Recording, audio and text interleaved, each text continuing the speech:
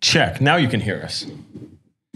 Ladies and gentlemen, welcome to the show and welcome to yet another episode of Unmuted.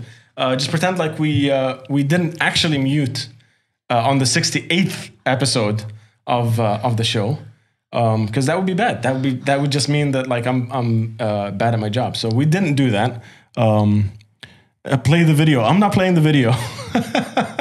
We're not playing the video. For those that don't know, Khalid Tamimi sent us a video for every time I mute myself, he yells at me. But shout out to everyone in the chat. We got Mohammed Jabir on Facebook. We got Mike on Twitch. We got Max Adam on YouTube. Roxanne over on Facebook. So what we did was, if you guys could see on the in the chat, everyone from all the different platforms, as long as you're on chat, it comes up on screen and it comes up right here, so we get to interact with you wherever you are.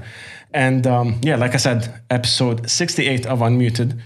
I did not mute myself, for the record, and we have Carla from Casper here on the show, right next to me. We're gonna dig into there's a bunch of surprises and a whole bunch of stuff for the scene, a whole bunch of stuff for music. So wherever you are in the world, just give it a share, give it a like, support independent music, and let's dig into a sick conversation with Carla. Hit the intro.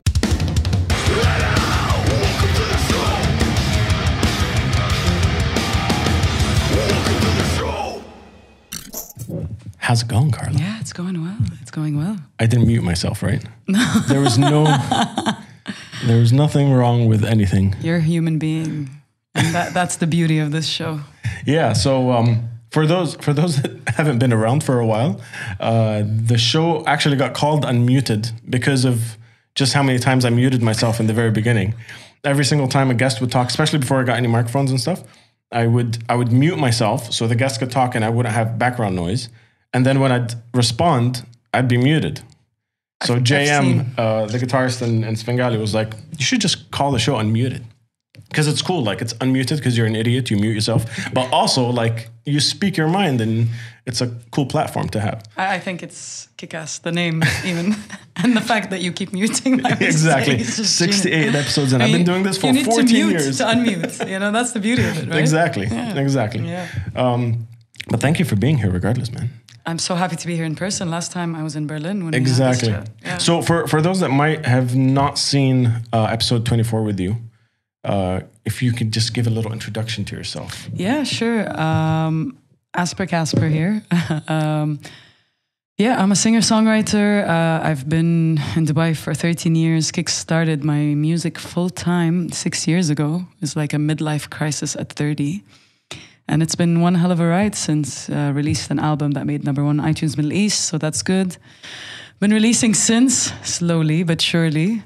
And yeah, now, and then last year I went to Berlin, technically moved there. So I'm living between both, but being here just for a short time, knowing that I'm going somewhere else somehow feels better than usual. It must feel different at least. It does feel, I think after 13 years, I just had enough. But now that I'm here technically on vacation, yeah, it feels lighter, you know? So it's good. It's good. I haven't felt this way towards Dubai in a while, you know? Dubai is a difficult city to love. Like when you love it, but it's also, it really, really makes you work for it. Yeah, it's world, just making enough money to survive. Whereas the switch to music sort of reveals a lot about it. And where I'm at now, it doesn't serve me anymore. Yeah, you know what I mean? So let's talk about moving to Berlin, because we touched on it in the last episode. But now that you've already been there and then got the chance to come back for a little holiday vacation kind of thing, how's the switch been? It's been different. I feel like I genuinely have to split into like two different people. There's a lot of like just differences between here and there. You can imagine, be it driving a car or walking, or the freedom element is insane. And then you see that sort of freedom of expression translate into people's art and music. So that was very eye-awakening. I literally came back here and I sat the band down and I'm like, guys, we gotta up it. Like we really have, like compared to the stuff you see there, it's just so unique. It's too unique because it can be whatever the hell you want it to be. Whereas here, you know, we somehow are a bit, you know, boxed up. It's still within the confines of like very not conservative, but very like traditional. Yeah, I think it's us though. I mean, the music is coming through us, and we're sort of. I feel me brought up in the Gulf is you know, pretty much being brought up in a box with limitations, and you know, I think it's good for everyone to just break out of this. It's harder as you get older, obviously, to break out of any habit or anything. 100%. So now, at least going there and seeing that, like it's what I want to do, you know. Is there something that has already changed in your like everyday life that is a direct result of moving there? I mean, yes and no. The yes goes for the constant walking and exercising and cycling and, you know, an appreciation for nature that I was missing here. And just maybe also this Corona lockdown thing, it got me writing songs like there's no tomorrow. So I think just being there was inspiring for me, and then having to be at home most of the time just sort of got me to sit down and do something that I love with my time. And it just worked out well. So yeah, definitely that was something I missed. Usually when I go to Lebanon, I write, you know, I rarely write here. So it doesn't inspire me, to be honest. So Berlin's having the same effect. So that's a good sign considering the fact that I just moved, you know. That's crazy that you say that, because I never thought of like a location when it came to writing or anything like that. Like there are triggers, but I've been here for so long. I've been in the Gulf in general for so long that every time I am out, I just want to do everything that I can do here. I just, the location, like I don't think of like writing lyrics or writing music at all when I travel. But I think having to like put your mindset in I'm moving somewhere new, that must be insanely crazy. It's, I mean, yeah, it is, especially after being here for 13 years. Like this is by far the biggest change I've done in the last 13 years. Yeah. But I do believe that things happen for a reason, and the way it worked out was too smooth, so in a good way. So that tells me that is where I need to be. So and when stuff like this happens, I just surrender to it because I know it's the right move. Like, you know what I mean? It reminds me of what you were saying about when you took the leap of like, I'm going to quit my job and do full music full time. It's you said something along the lines of like, if I didn't do this, I'd always look back and say I didn't do it. Yeah. Was it something? 100%. And I remember I said it feels like going against the tide sometimes. You know, sometimes really things feel so forced towards the end. You know, you just need to make that change or else you're gonna drown. And this is the same thing. Like this opportunity to move on an artist visa to Berlin just came just in time, honestly. Like it literally saved me from having my second meltdown at 36, you know? Artist visa sounds so nice to have. Like to just the acknowledgement of it, just the sheer acknowledgement, not what you could do with it, not like what benefits it gives you, anything like that. Just the fact that artists can get a visa. Yeah. I couldn't agree. Exactly. Like, you know, Sadly, we don't expect much as artists here, but to get an opportunity like that, just for being an artist, irrelevant of where you're from, who you are, you know, obviously they took all the work we've done into consideration, but to be handed something just for being an artist is insane. It's incredible. But you know what? It has to be normalized that we deserve big opportunities. And I've always said this, like in places like Berlin, from what I've seen personally, not to like generalize, we're artists. Whereas in the UAE, also based on what I've seen, most of the time we're entertainers. Yeah. You know what I mean? We're entertainment. So that difference, like going places to Berlin and literally no one's on their phone and you're singing or spoken word or dancing, whatever you're doing, you have people's full attention because they are there for a reason, you know? Whereas here, most of the time you happen to be where people already are. And that sort of, see what you mean, you're either background, you know, music, or you're a plan because something's happening in the UAE. But yeah, I do feel this big difference. Again, not to generalize, there are so many incredible, like we have an incredible following of people who genuinely believe in music, but there it just seems to be everywhere you go. like that respect for art Yeah. is just embedded in the culture. Yeah. I think also the longevity of their scene, like just how long they've been around. Yeah. And gives it that, like, just as simple as like having a venue, you know. Yeah. It's- Berlin is the venue. Yeah. Like wherever you go, there's music. You don't need a permit. You know, like there's a patch of grass. Let's play music there. Yeah. You know? Oh look, we can climb up the street. Let's play music there. Like it's Yeah, pretty much that's awesome. that. Everywhere you go, there's a girl who does funny skits on Instagram, and she's Arab, and she's walking through the park, and there's people making music everywhere, and she starts yelling in Arabic. And Shami, see it, what's going on? You're like, go home, you know? But it's everywhere, you know, it's crazy. And crazy beautiful, that is. So yeah, I'm happy, I'm good there. And that's why I think I feel inspired to just make music.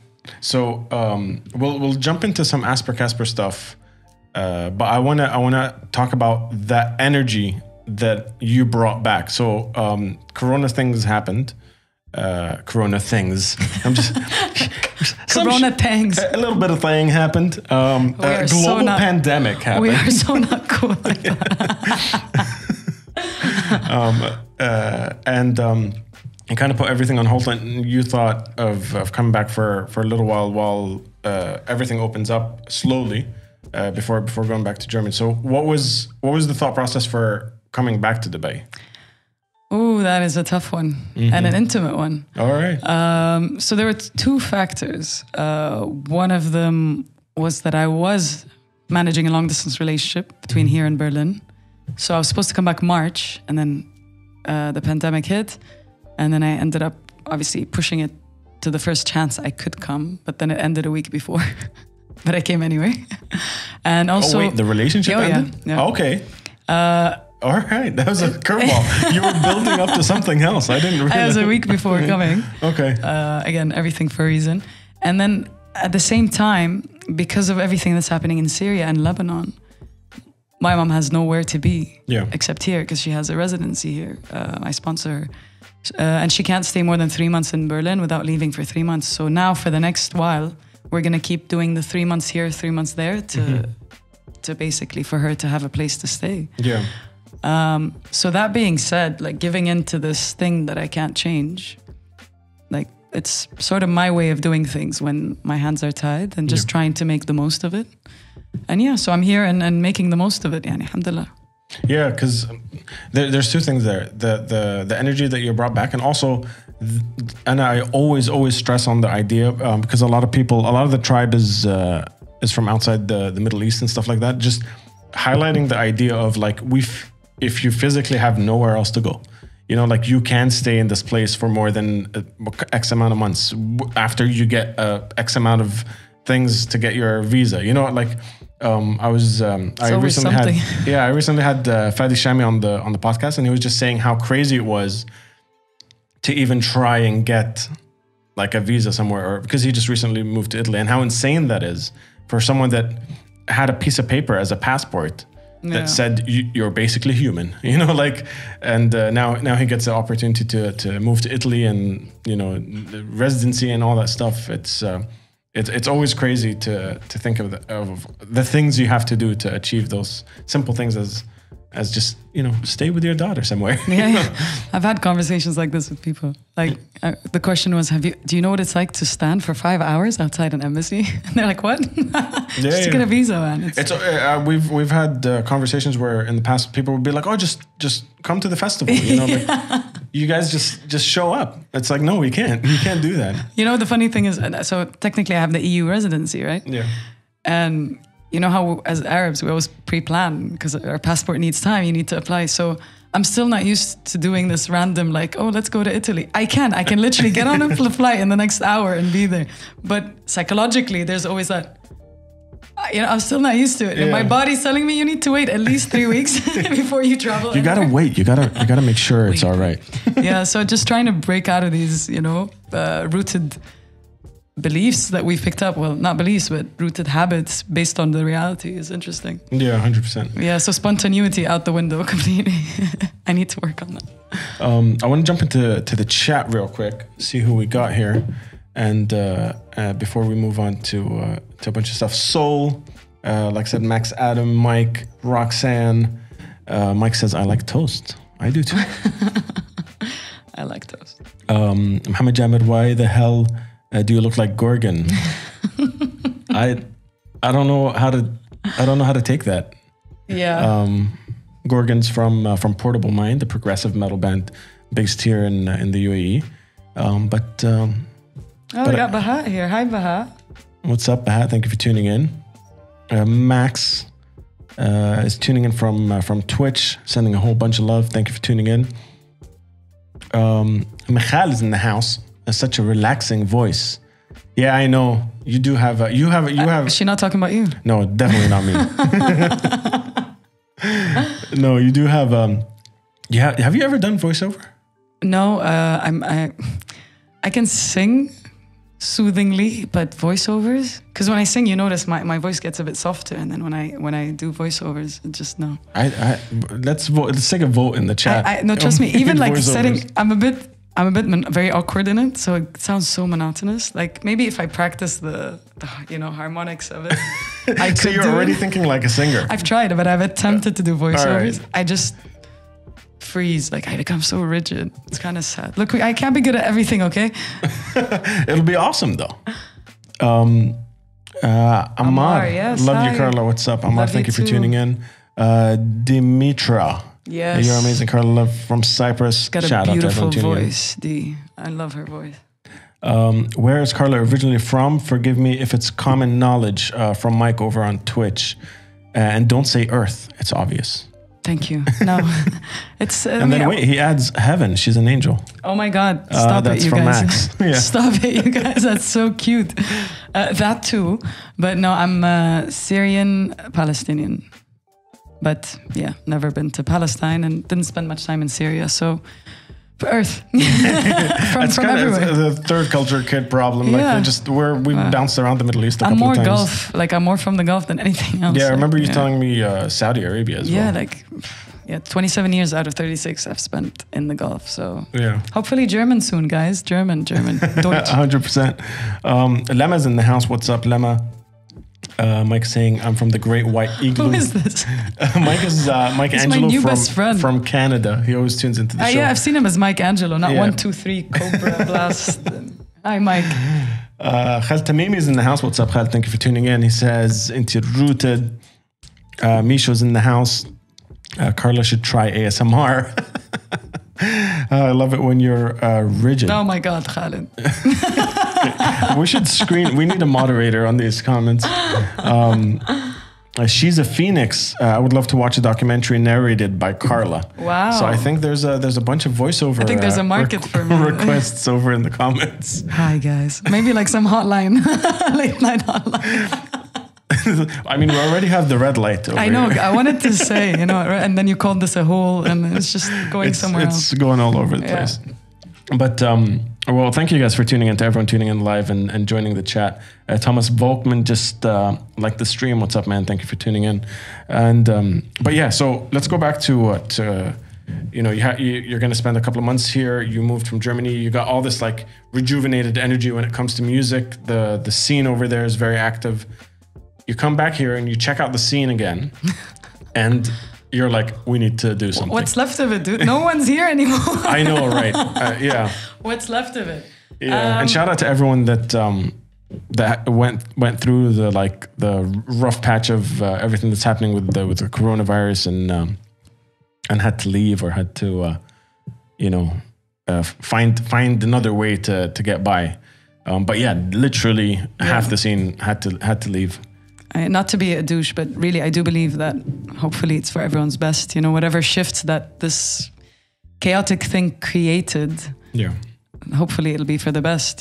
Sometimes we don't know what's good for us until it happens, and then we see down the line. But we're definitely sending you so much love and light. And sorry, I'm just going to turn off the chat from the screen because it's covering you. There we go. Okay, no one needs to see me. Apparently, my voice is enough today.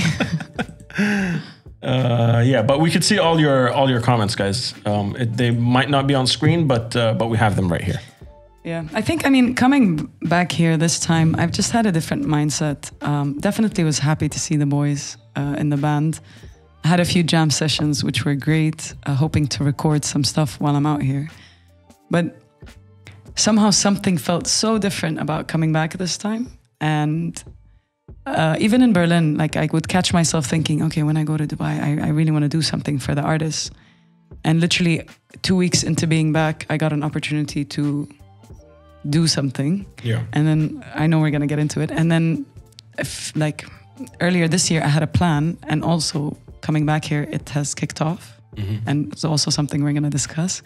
So just having that to drive community mindset before coming, and then showing up and having so many opportunities to do that, it's just felt like my calling this time around. It's interesting. We have a couple of gigs. We were asked to do a couple of gigs, but it just hasn't worked out, and we all collectively haven't felt like now's the time for it. Yeah. So everything's falling into place, which I love when that stuff sort of starts, you know, literally tangibly, you know, appearing in front of your eyes. So this is interesting, because I think, and we're gonna dig deep right now. All right. Do you feel part of the scene here? Like when you're in Berlin, do you look back at Dubai and think my people, my scene, my band's based over there, or is this like where I used to be, and I'm from Berlin. I'm a Berlin musician. Me? Yeah. No, I definitely, like, you know, I can't negate what this place has been for me. Like, it's 6 years of my career and the prime years of it. No, I think they're very two different things. I'll always feel connected to the scene here, although it does feel a bit unfamiliar because, like I said, a lot of the people are no longer here. But it's been nice to meet the new bands and musicians in town. Yeah. And in Berlin, I haven't had the chance yet with COVID and everything to establish anything yet. Like maybe a few friends before coming down. So I don't have that loyalty to the scene yet. There's some things that were really shocking. Like I went to a couple of open mics there, and some of them you don't get a mic, you don't get anything. You just, you know, step up on a step and sing. Whereas here, we have the stage, we have the lights, we have the sound engineer, we have all that, you know. So yeah. But no, definitely here is my music scene, you know. And again, when we talk about this project, I think this will become clear on how much of a community we are here, you know, whether we realize that or not. But we are all in the same boat, and I feel like there's so much eagerness to support each other, because what's happening now has been magical, really. Let's dig into it. Let's. Are we doing this? Let's dig into it. Let's do it. So you guys haven't announced this yet. No. So this is gonna be we're exclusive on Unmuted. Yeah. All right. Exclusively unmuted. That's good. Let's just make sure that microphones are actually unmuted so everyone hears it. Let's check, because so far they're just complimenting my voice and not yours. So maybe your mic is off. Let's hope it is. I'm just gonna jump into the comments before we jump into. Please let's not go back to Khaled calling me rigid. Global citizens. Yeah, we're blocking Khaled Tamimi on the comments. 800 Carla. I love you, man. Mike says it's all good. I'd rather see Carla than the comments. Shout out to Mike Angelo from Canada. Mike, we're gonna be friends. I don't know what that word is. Kidnap Carla. Shawa, that's their last name. So it's her and her cousin, and they're both good friends of mine. So, okay. All right. Shawal's Kidnap Carla. I would love that, guys. I love you so much. Soul says we need a kick in the rear end to fix the state of the planet. Nature took matters into its own hands. It's painful, but we got to change things. Amen. So 100% agree. If you ever make it to Canada, let me know. I'll buy a few tickets for sure. Awesome. Rania is in the house on YouTube. This is highly entertaining. Thank you very much. Cool. We do after hours too. 800 Carla. Both mics works just fine from Max. You all have pretty voices. Thank you for. It's like come along afterthought. Yeah, I know, right? Don't touch anything from Bogdan. Oh my God, Bogdan. Thank you for tuning in, and we won't touch anything. Adnan has the voice of a fisted. Oh, all right. Innocent me for a split second. I was like an angel, like creating a fist, and I'm like, oh shit, shit. Thanks, Hatimi. But yeah, so you got some big news. You got some some plans for the scene here in general. Yeah, we could start with a smaller one. All right. Which is also very relevant. So as I said, coming back like 2 weeks into it, I came across a place called Cave in El Cercal. Yeah. And had a conversation with Rania, who's one of the owners, and she mentioned that she was doing music. And actually, when I met her, Noosh, like Sploosh, were playing for Lebanon, and it was right when the Lebanon catastrophe happened, sadly. And I went down, and then I had a chat with Rania, and we sort of, I don't know how this conversation magically flowed into, oh, I'd like to have music here every week. And I was like, you know, I can do that for you. And they're very easygoing, her and her sister. They're like, all right, let's give it a shot. And so over, I think almost 2 months ago, I started hosting the Saturday jams, open jams, at Cave when there was nothing else happening. And immediately, like I think the first time was for Lebanon, and we raised, I think it was 6,000 dirhams at the time. Wow. Which was brilliant. Yeah. 6,000. And then it's just been an ongoing thing since then. And we keep having the same people come back. We keep having new faces, people who have never taken to the stage, you know, and just getting the thank yous after, you know, from newbies, you know, oh, thank you for giving us this opportunity. It has been so beautiful. We started off on an open jam stage. Yeah. Like that was our first step towards where we are now. So to be able to give that back and see people grow every week has been magical. And that's something we're constantly doing, and I will keep doing till I leave. So every Saturday, 1 to 4, come down, guys. Like if you want to sing, support. It's been lovely. So I think open jams and open mics are one of the most important things in the scene in general, because that's kind of where the like up and comers and the noobs and the people that just want to try it for the first time outside of their bedroom go, but also where the seasoned musicians hang out and jump on the mic for a bit and stuff. Exactly. But it's even more important that you've started it during this time, because there was a thirst for it. There's nothing else going on. Exactly. And I think people were looking for, like, where do I put all this energy? Where do I perform? Where do I do this stuff? Were there any obstacles trying to put on a show during this time outside of the venue? Like you and the venue had an understanding, but anything?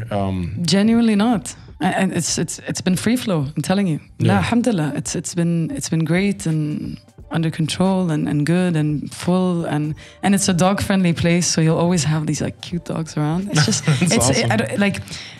Come down, because it's such a community vibe, you know, and you literally step in and you feel like you're outside of Dubai, you know, and it's just the energy in that place is great. And like, I'm not pimping it out. It's just genuinely become a hangout for everyone who's set foot in there, you know, and during the week and everything. So it's become this community space where the same people are almost always there. So you walk in, you're like, hi, hella, marhaba, you know, like it's a great place. And they're doing a great thing by wanting to have music there, and they get nothing out of it, literally. Like, so it's good. And so when was the first one? How long has it been? It's been around 2 months. So I came July 21st, I think. So we must have started, let's assume August. So it's been, I think, a couple of months. I mean, I can't count how much time has passed. It's just been my highlight of the week, you know? Yeah. Literally, like I look forward to it. How'd you find the musicians? How'd you... Casper. But before that, when I was here the last time, there was a few other open mics happening, like Jazz at Pizza Express, and then there was an event at Meilas in 5. They had like an open jam session. So I had connected with the new artists. And then what I did also back then was a off-stage workshop. We called it off-stage. And I got a friend of mine who's a healer, and we brought around 25 artists, and we just spoke about expression on stage and overcoming fears and about mistakes and that it's okay. And we had a beautiful 2-hour session just to give back to the community. So I sort of was in contact with the newbies from then. And so coming back here was just a matter of posting it and then literally hitting up all these people who I knew, you know, were fresh to the scene and want to grow and want to evolve and want to move forward. And you know, almost all of them showed up, which is beautiful. I want to talk about the healer. What did you guys do? So last time we spoke, I told you I had started therapy. Yeah. I'm still doing that. Me too. Yeah. I'm a convert. I'm still going strong. Yeah, I mean, I like that word convert because I too was skeptical in the beginning.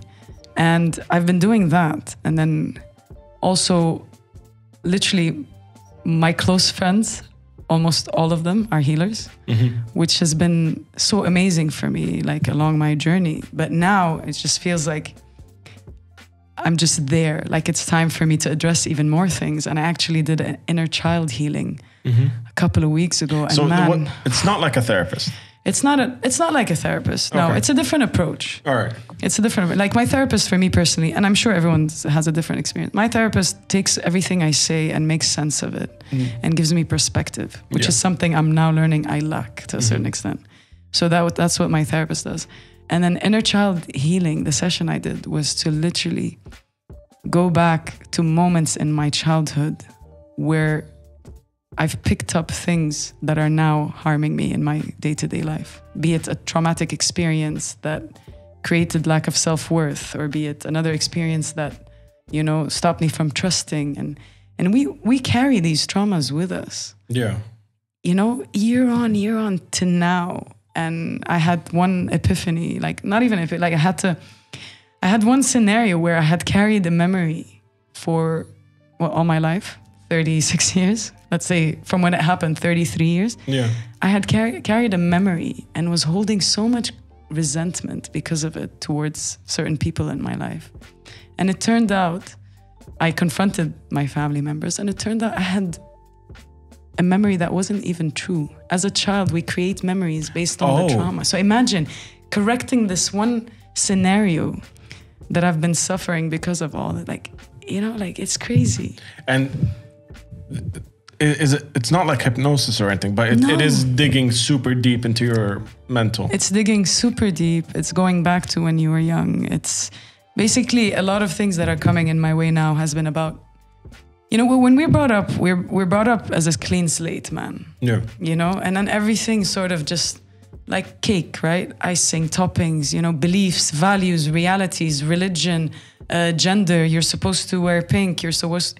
We're literally programmed. Yeah. And the kind of healing I've been doing now, or trying to do, is to go back and destroy and uncreate so many things I've picked up, that don't sit well with me, but I just do them because that's what I was taught. Because that's what I was programmed to do. Yeah. You know what I mean? Like there's so many times I've done things and it just didn't feel right, but I did it. But that must have been a habit that I picked up from my mom, for example. Like even helping someone. Like sometimes I help someone, but inside I'm like, شو مالي خلق. Yeah. And you gotta trust that. Like that's the you. Yeah. The other one is the لا لازم ندلل العالم. The socially acceptable. Yeah. That's crazy. That's good. Any healers in the house? Let us know. I'm curious. You sound like you're offering your services. I'm not gonna lie. It was like any healers in the house. I'm curious. I was trying to lure them in. I'm not that bad. I'm only a little bad. If I close my eyes and dig deep, there will be some. I'm like Joey, man. I'm gonna see like the dirt and everything. But you were talking about. You mean if you dig deep into your childhood, or? Yeah, I think like I have like a bunch of residual memories and traumas and stuff. That because I was raised as a Middle Eastern male, you're just supposed to brush it off. And now that I'm looking back and like going through therapy and doing all that shit, I'm like, God damn, that did suck. Yeah, like, man, of course. I'm now starting to like process emotion and stuff for things that happened over the last 30 years. And it's not you. It's all of us from the age of like from when we were born till we're 7. Like that's a critical age for us, and we develop so many of these like traumas, beliefs, values. Like it's crazy how much we absorb, and it just if you don't stop at some point and say, whoa, I need to go and fix that, come 30 years later, and it'll start coming up. Like it came up a lot. A lot of my issues came up in my relationship, and literally now I'm just in this state where I'm like learning so much about who I am and what I've been doing, and I'm like, I can't believe I didn't see any of that. It's just been so eye-opening. We think we know ourselves, right? And then we're shocked when a lot of people like are reacting towards us the same way, and we're the common denominator, but we're still like, no, I'm not doing anything wrong. It's not my fault. Yeah, it's not my fault. It's all 25 of you. Yeah. But now it's about, no, like, hold up. There's a pattern. I need to dig deep. And honestly, the stuff that's coming out is intense. It's heavy, but I know once I break out of it, it's just going to be easier for me. Yeah. It hasn't been. It will be. And I'm just there. So I'm doing therapy. I'm doing healing. And I'm open to whatever will get me there. Like, why not? How has that changed your output, your a lot. music? A lot. I'm telling you, like, what's been happening now has been proof. Yeah. Literally proof of how things are unfolding, and how my little changes are opening up these opportunities. Do you remember that book, The Secret? Yeah, I haven't read it, but I haven't read it either. I just know the concept. Yeah, it's like you put $100 bill on your wall, add some zeros into it, and like you manifest that. Do you believe in that? Like you're manifesting good energy. You're manifesting Saturday jams at the cave. I'm glad you asked that. Remember I told you in Berlin, I was saying when I come down to Dubai, I would like to do that. Yeah. I literally remember where I was sitting when I said, when I go to Dubai, I want to host open jams. Yeah. And in my head at the time, I was thinking Jazz at Pizza Express. Because bless Louise, we used to manage it and she left. And then literally 2 weeks after I got here, it happened. I do believe that. I don't know about the $100 bills, but I do believe what you put out there truly, wholeheartedly, is bound to come your way. Yeah. And I'm reading this book and it's excellent. And it literally says, demand what you want from the universe and then shut the fuck up. Literally. Let it do its work. You just do you. So being the skeptical person I was and where I am today, again, I'm seeing things with my own eyes. And that's how I function. So as long as I'm seeing things unfold, I'm going to believe in this. Yeah. Like I feel shift. I actually ran into a friend I haven't seen in years. And she said, you look different. What have you done? I've done nothing. And I knew it was the energy she was feeling. Like, you know what I mean? So it's just beautiful. Yeah, it's really cool. I love that stuff. I'm a total hippie when it comes to that stuff. We need to talk offline, and I need to get you some childhood trauma healing, man.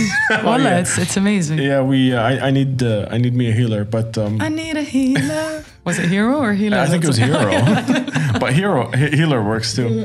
I think one of the craziest things is like the idea of manifesting something. It's because whether you believe in it or not, the moment you commit to this thing happening, you will start subconsciously doing things to make it work. Yeah. Like you'll start learning the craft more because you know that you're eventually going to get. So you manifest it anyway because like you're working towards it. It's not as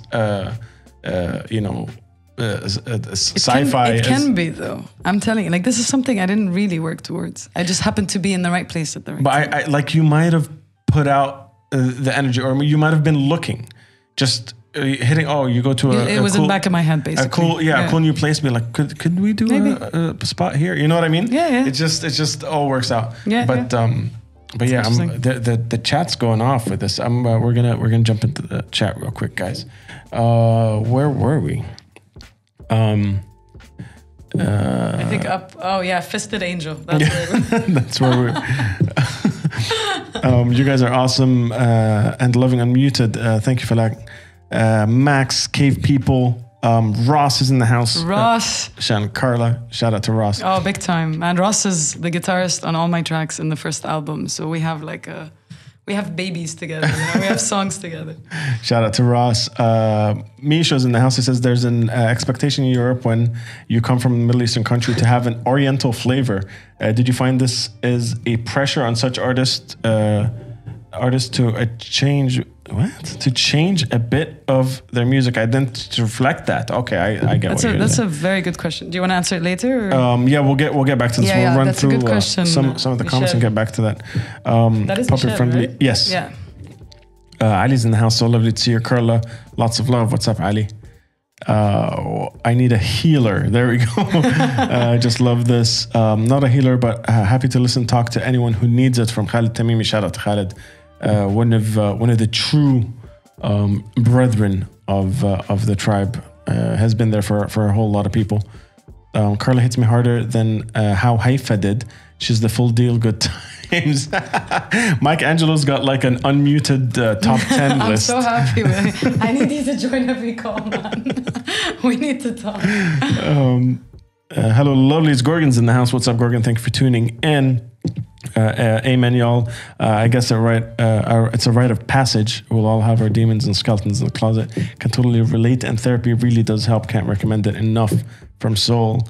Manifest Destiny is definitely a good thing.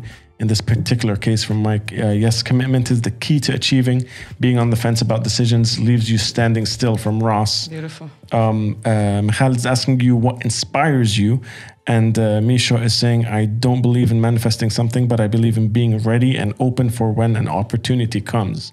Yeah, I think that's kind of what I was trying to say, is that I do believe in the term manifesting is like something that I agree with, but I think it's based on just being open and ready for it. But that's how you manifest it. I believe in both, but I definitely like the being ready and open. There's a book called Outliers, and it just shows you like the people who succeed are the people whose eyes are open to opportunities and they actually go for it. Yeah. So that's a great point. 100%. But let's go back to Misha's question. There was a really good question about, did you experience any pressure on artists to change their identity, to be more oriental in the foreign country, because you're expected to sound like that as a Middle Eastern person? I mean, to be fair, I've only been there for a while, and then COVID hit, so I haven't had the chance to truly perform. But I did meet a guy from a band called Sham Trio, and they're a Syrian band there, and they're also friends with Shkoon, and a lot of the bands, the Syrian and Arab bands, are in Berlin. And ironically, the ones there do have that Oriental vibe and Arab lyrics in their songs. And they seem to be doing really well. So I haven't been put in this situation. I think I personally would want to. I mean, already my music, I try to incorporate the Western and Oriental, and it does help me stay close to my roots. So I wouldn't say it's pressure, and I don't think I'd ever feel pressured. Like, I'm gonna stick to what I love doing and the message I want to convey. But I feel like in Berlin specifically, if I do that, it would be greatly appreciated, because they have so much happening there. So it still has that unique element to it. Yeah, 100%. But yeah, so I'll let you know if I experience that for sure. But it's too soon to tell. And there was one more question. What inspires you, from Michal? What inspires me? Usually what gets my juices flowing is things that move me emotionally. And usually the not so good things. Oh, the camera's off? Oh. No? Okay. Oh, here we go. So I don't want to just write when I'm down, So a couple of songs I wrote were just from a chilled, happy place where I'm just imagining different scenarios. But it could be anything. Literally, I wrote a whole song, Do My Part, just because I heard at the time Wadia play one chord, literally one chord that hit a nerve, and I wrote a whole song around it. And then the same thing happened with Studio Sin, my latest release. It was just F major 7, and I was like, what is that chord? I mean, I compose with guitars, but I haven't learned guitar, so I don't know what things are. So you just heard the chord. So I heard the chord, I'm like, what is that? She's like, F major 7, and I literally just wrote Studio Sin based on that. So it could be anything, experiences, a lyric, a way something is sung, a chord. Like we were saying earlier, you go to Lebanon and things. Yeah, but I think it's not that. I think it's not that I'm going there. I think it's that I'm breaking out of Dubai's fast-paced, blah state. You know what I mean? Like, it is very fast-paced here. A lot of people don't get that, but it is a very busy, fast-paced. It's survival mode. Man. Yeah, it's the Dubai that's in the like advertisements for everyone else that's outside of the country. That's like you're on the beach all the time. Yeah, no, we're not. I can count the number of times I've been on the beach in 13 years. I mean, my color says the same. But no. But that's the thing. It's breaking out the routine and being somewhere where it's more chilled, more laid back, and there is nature around you, and there's Zamamir, and there's so it's more that, to be honest. Yeah, 100%. But yeah. I hope that answers it. So I want to, Dinia's in the house. What is up? Adnan, can you take off your hat for a second? No, I cannot. For those that are listening to only the audio. Trust me. I'm growing my hair, so it's a bit of a mess. I said this on one of the after hours, but Tara, my wife, said, you look like a caveman who also happens to be homeless. And I thought that was a very... very thorough description. I'm gonna stay quiet. It really is true. I mean, you looked at me when you walked in. You were like, "Oh, hey, Oh, hey, yeah, wrong house." Yeah. No. Dunia's in the house. What is up, Rudy Adnan? Don't even think that I will forget about your tattoos. I am going to hunt you down like a dog. What's going on there? They want me to take my shirt off and show my tattoos, but I don't. I don't want to get flagged for unfortunate. I'm gonna save you from this one. Okay, seeing how I'm here, I don't want him to do that. Wait, why is this camera doing that? All right, we're just. I don't know, but this takes me back like 20 years. This like the colored screen. That we're just sticking to it. We're there's a lot of technical things going on today, so this is just the way it's gonna be. I must commend you on the setup. Like you've always had such a great setup. The theme song, the intro, it's just been very perfectly calculated. So you got to take some credit for that, man. Thank you. I'm trying to make it more like what's the word, modular. So like. I was going for strip bar because of the red light, but modular works too. Yeah, we can change it to blue. I don't know. But I wanted to find a way where everything can be set up and we could like literally just flick a switch at one point. Like all the cameras would be on tripods that would just sit in place. Yeah. Flip a switch and then sit around and do a podcast. So it wouldn't be like trying to take away from the conversation. Manifest it and it will happen. Manifesting it. Also, I'm delegating. That's another word I'm doing. I just call other people, be like, hey, you're better audio. Come over. And, community support, man. That's how it should be. So back to Saturdays. Does it have a? Are you calling it something? Is it Saturday jams? Is it? It's funny because we can't agree if it's just jam sessions or open jam sessions. So I'm just calling it jam sessions now. So yeah, jam sessions. Yeah. And where can people get more information? Just for everyone that's tuning in from the UAE. I mean, we don't have a page for it, but. I promote it on Casper. Cave promoted as well, and then after every Saturday, you'll Cave with a K for everyone. Cave with a K, yeah. Also, tuning in. It's at Cave People. So it's just us, and then the artist every Saturday promoting it. But I'm gonna say it here: Cave Circal 124. Spread the word. Come down. It's really cool, and come down early because we are being cautious. We are, putting social distancing measures in place. Yeah. We don't want anyone to get hurt, so come early because it's limited capacity, and we get full, alhamdulillah, every time. So that's super cool. Yeah. What happens when you go? I've already found someone to hand it down to, but we still haven't discussed what's going to happen once I leave. Okay. End of November. Yeah. So we'll see. Because other than this, you're also working on another big project. Oh yes. What the hell was that? I'm okay. I don't even know what that was. It was the Svengali sign. Oh, shit. That Ahmed Munir made that for me. He's the guy who's probably going to manage. Oh, yeah? Ahmed Munir. This could have killed me. Oh, this is quite cool. This almost stabbed Carla in the head. And for those that are listening to only the audio, nothing happened again. I'm fine. Even if it landed on my head, I'm Syrian. My head's pretty hardcore. But I was... oh no, and a cat doing stuff. Oh no, there's no cats. They're all outside. But sorry, we're just jumping into the chat. Yeah, another big project while you're here. So like 3 months of something that was a necessity. You had to come back. There was relationship stuff happening. And you like fully booked yourself into doing these projects. And my grandma died a day before I came. Oh my God, I'm sorry. It was such a rough week that there was nowhere to go but up, man. So yeah. And that's what happened. Do you think that's like the drive comes from the rough patches? For me personally, I take shitty situations and I use them to fuel me.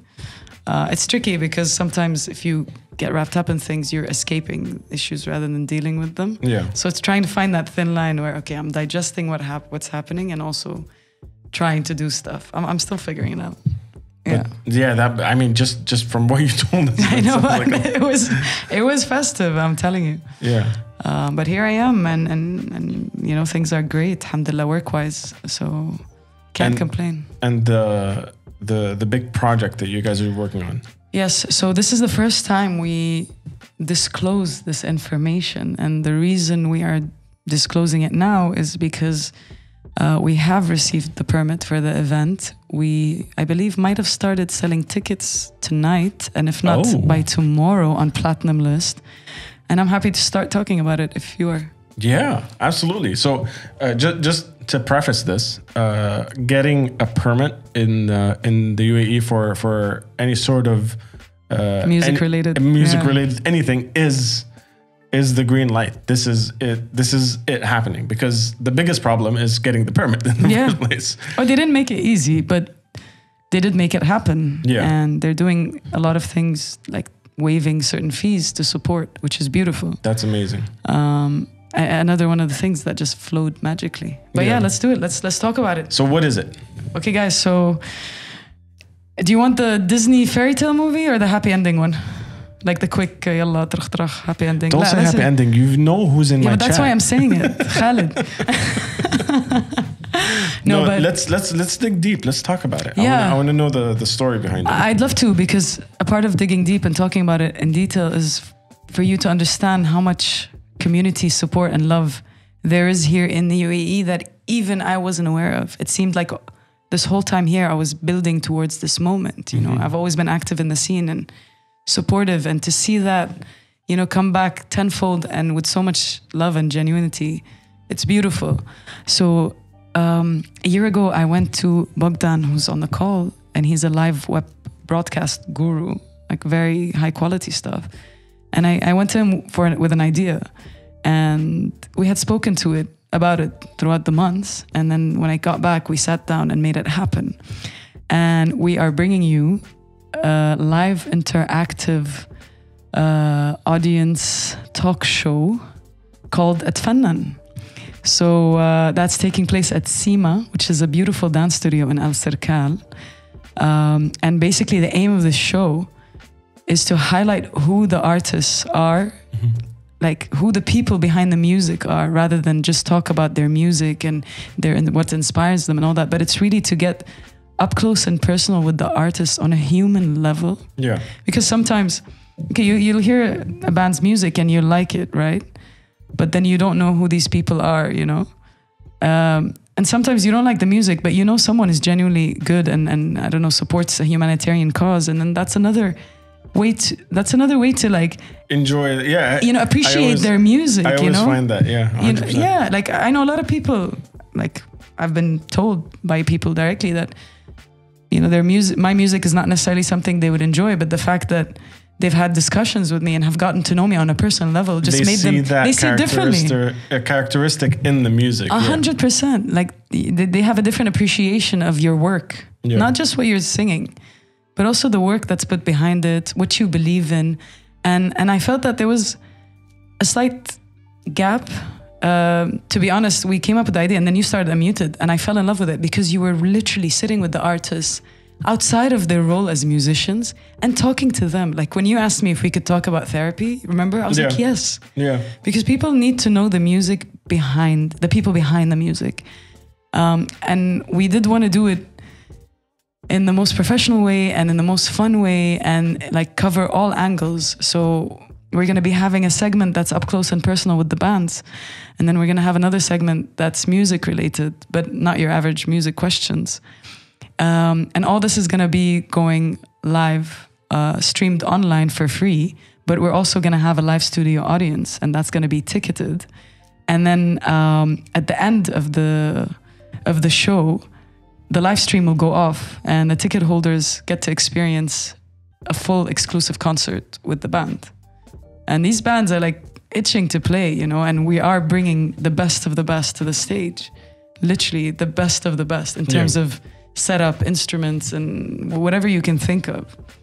Another thing that's been beautiful is every person we've approached with this idea has just jumped on board. Yeah. Like just like that. You know? I think that's what I'm getting. Everything you're saying sounds like something that every artist or musician or even just enthusiast would want in the scene. Like, why wouldn't I want someone to put on a show where I could watch a local band that I support get to know them better, get to see interaction stuff, like be part of the show, be part of that. I think that's where the magic is. It is.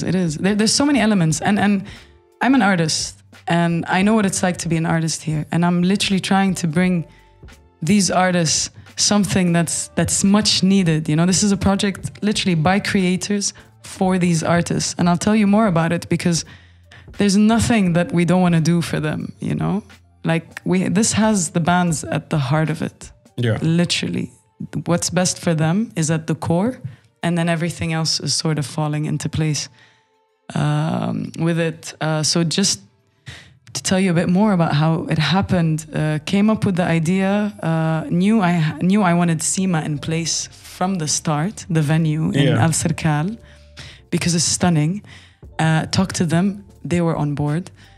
I have a colleague who I used to work with at JK68, who's now in Platinum List, and I had a chat with him, and he fully loved the idea, and he was on board. And then their ticketing team were on board, and they're coming on board as partners, you know, not even as like ticketeers. No, you know, not even as a venue. No, literally, like, you want the space, take it. You want our support, take it. They're investing with you. Literally. So we're pulling all these people who just want to be a part of something bigger and something that serves the community. And then Cave comes in, and I'm like, do you guys want to do F&B? And they're like, yeah. And then I call Waleed Shah. I'm going to name everyone because these people have been amazing. And I called Waleed Shah, and I called Unmuted, and we called a couple of people. And literally the question was, we're doing this. How can you generate value for yourself, you know, out of this, and also add value to us? And that's been also the center of our conversations. And we do have Unmuted on board, and we do have Waleed Shah there, and unfortunately for you guys, I will be involved. He will be there. He will be involved. We have Shure on board as the official audio partner. I'm gonna name everyone because they've been so amazing. We have Al Meilas giving us the best of the best equipment. I got a call 2 days ago from All Saints, the clothes brand, which is my favorite brand, saying, we love it, we're gonna dress every band member. Nice. And they get to take the clothes. Except for Gorgon. Well, I'm not going to say anything because I love him and I need him to be there. But yeah, it's Kak El Manara. My friend owns this restaurant. I called him up. I didn't know he had like an association with Arab alternative music as Kak El Manara. It turns out he did. Wow. And he's jumped on board as well with giveaways.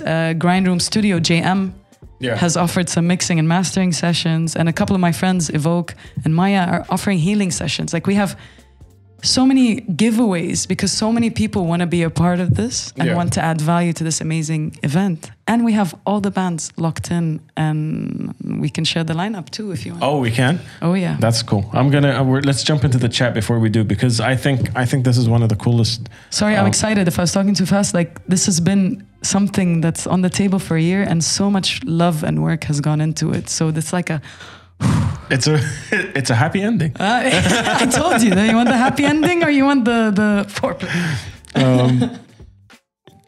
I dig deep and end it with a happy ending. There you go. Obviously. I gave you that. That's such an amazing idea. Yes. Where are we at? Max is saying, I'm in. Where can I buy my ticket? Platinum List, guys. Platinum List. Platinum List. So we don't know if it's out right now or will be out tomorrow. It should be by tomorrow morning.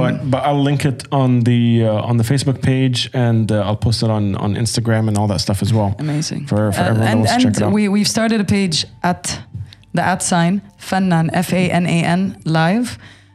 So it's a new page. It's also going out tomorrow. So definitely, please, guys, follow it, and you're gonna have access to all the information there at Fannan Live. Anyone in the chat, can you just type it out so everyone gets to see it at the sign at Fannan Live? Bogdan, if you're on, I mean, dude, he's my co-producer. He's my partner in this project. So type it, man. Drop a link. There we go. Oh, beautiful. Thank you so much. Thank you. That's exactly what it is.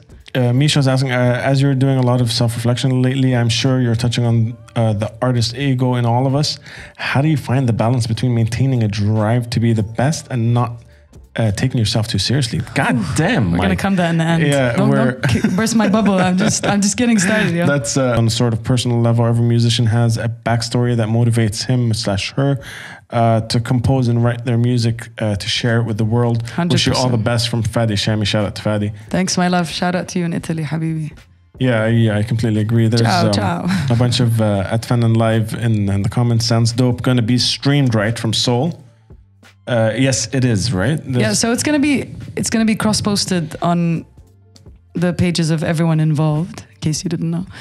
Literally all the partners that I mentioned hopefully will be cross-posting it. And then you can always get a ticket and come down if you're in town. And there's, as I said, a lot of fun things that are gonna take place on site, that won't be online, but it's whatever you want it to be. We just want you to tune in, and we want you to get to know the artists more. I know all the musicians personally, and they're incredible souls and funny as hell. And we've been doing some cool shoots with them behind the scenes with Shore, and we've been having so many laughs. So there's a lot in store to see. So it's going to be seasonal, right? Yeah, so we have season 1, which is 4 episodes starting October 30, and then it's every Friday, November 6, 13, 20.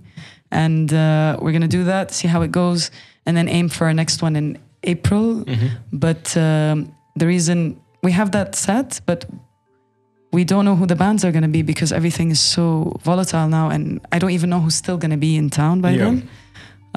But that's the aim. Yeah, the aim is to do this and then keep doing it, hopefully, and maybe take it globally. Let's see. But definitely, it has to start here because the bands here people need to know who they are. And I think it's going to be accessible from like everywhere, right? It's not geo-fenced or any of that stuff. No. It's on Platinum List. It's on Casper. It's on Atfanan Live. It's on Bogdan's page, Native. It's literally everywhere, the bands. So you can't miss it. There's no escape, guys. There's no excuse for not catching it. Who came up with the name? So remember the workshop I told you that I did for artists before I traveled, the offstage one, to sort of deal with the few things that you might feel on stage. And when we were brainstorming, a friend of mine had suggested Atfannan, which means to get artsy, for that. And I fell in love with it. And I said, you know what? I'm just going to leave that for my other project potentially, and let's come up with something else. And it hasn't left me. I absolutely love it. So once this project kicked off, I'm like, that's it. That's what it's going to be. Because for all the non-Arab speakers tuning in, Atfannan as a word is to get artsy, like you said. To get creative. But then there's the in English, the sign, and then fannan. Yeah. And it almost like works out perfectly. Yeah. That was the plan. Yeah. Yeah. As soon as I saw that, I was like, damn. On that note, I want to shout out one more to a friend of mine called Dina, who is literally just taking on passion projects like everyone else.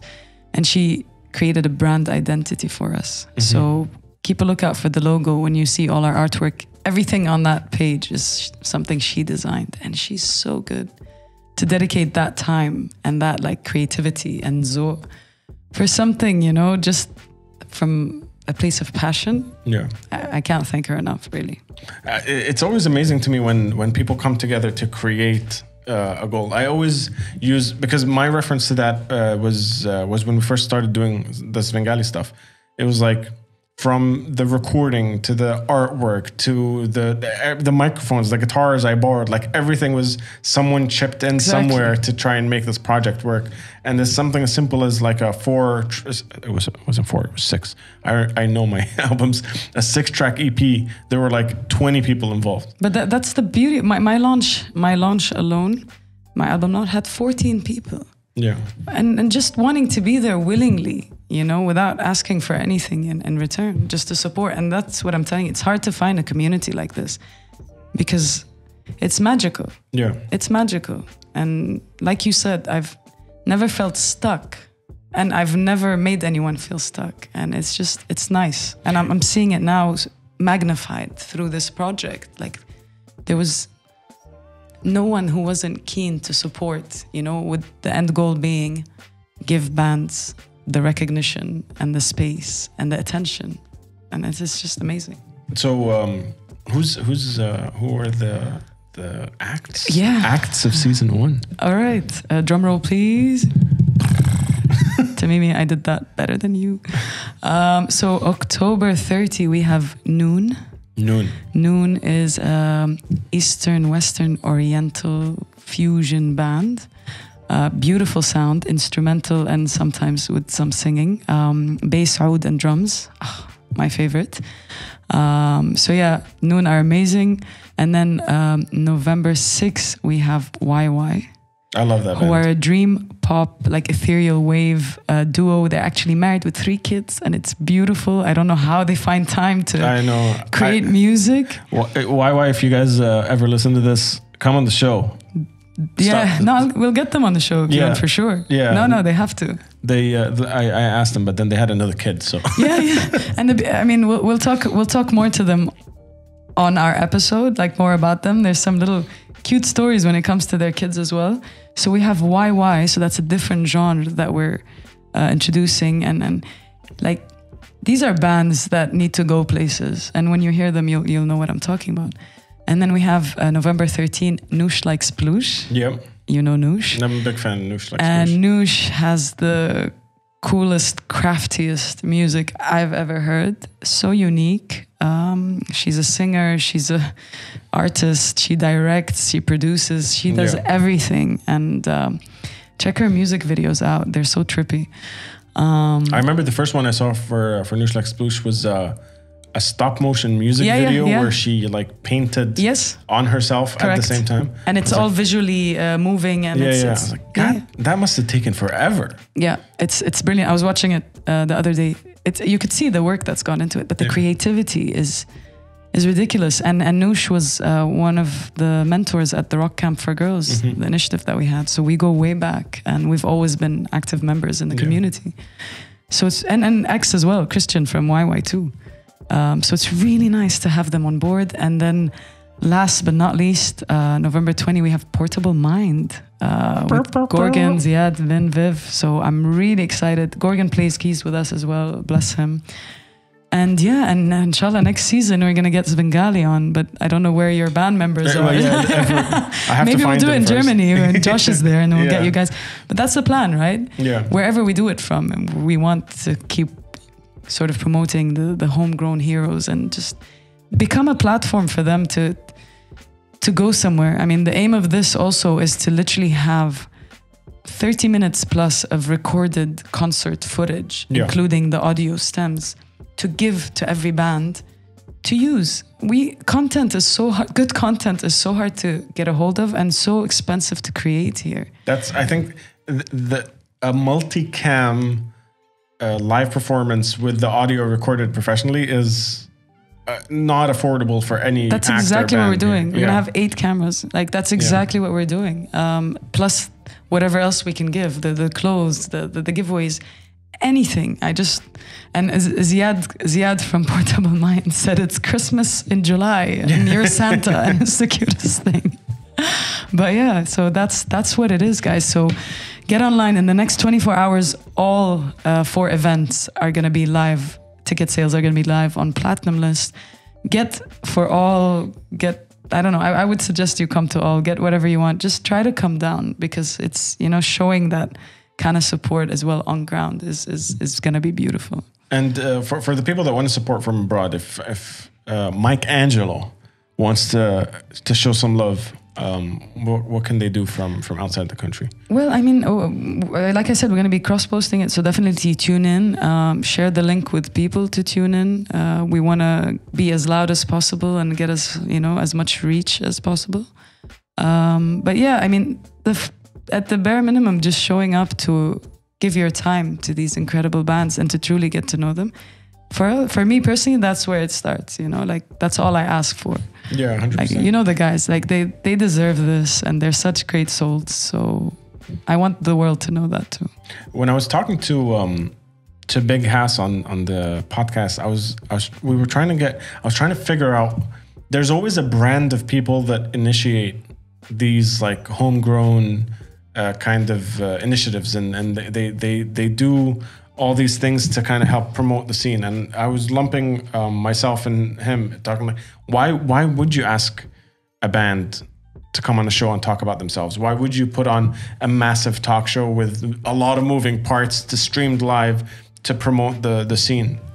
And there's got to be like, the people that go for that stuff always have like a screw loose. There's got to be some sort of insanity. You mean the people who create this stuff for others, or the people who attend this stuff? The people who create the stuff. So me and Bogdan, exactly. basically. Oh, definitely there's screws missing. Definitely. Yeah. It's the people that like start web scenes. You know what I mean? Like, and when I know Soul is in the house as well. Soul is also working on a couple of ideas to promote the local scene and start showing new acts and new releases and talking about it to a bigger audience and stuff like that. Like you gotta be slightly insane to like. There's always something that because how many musicians are in the city? As much as everyone tunes in and helps, there's always that one loud voice that goes, "I'm gonna start something." So do you agree with that, or do you even see it? Like, is there any truth to that? Being crazy, yeah, I think we're all a bit crazy, thank God. I do like to get uncomfortable. I don't like playing it safe in general.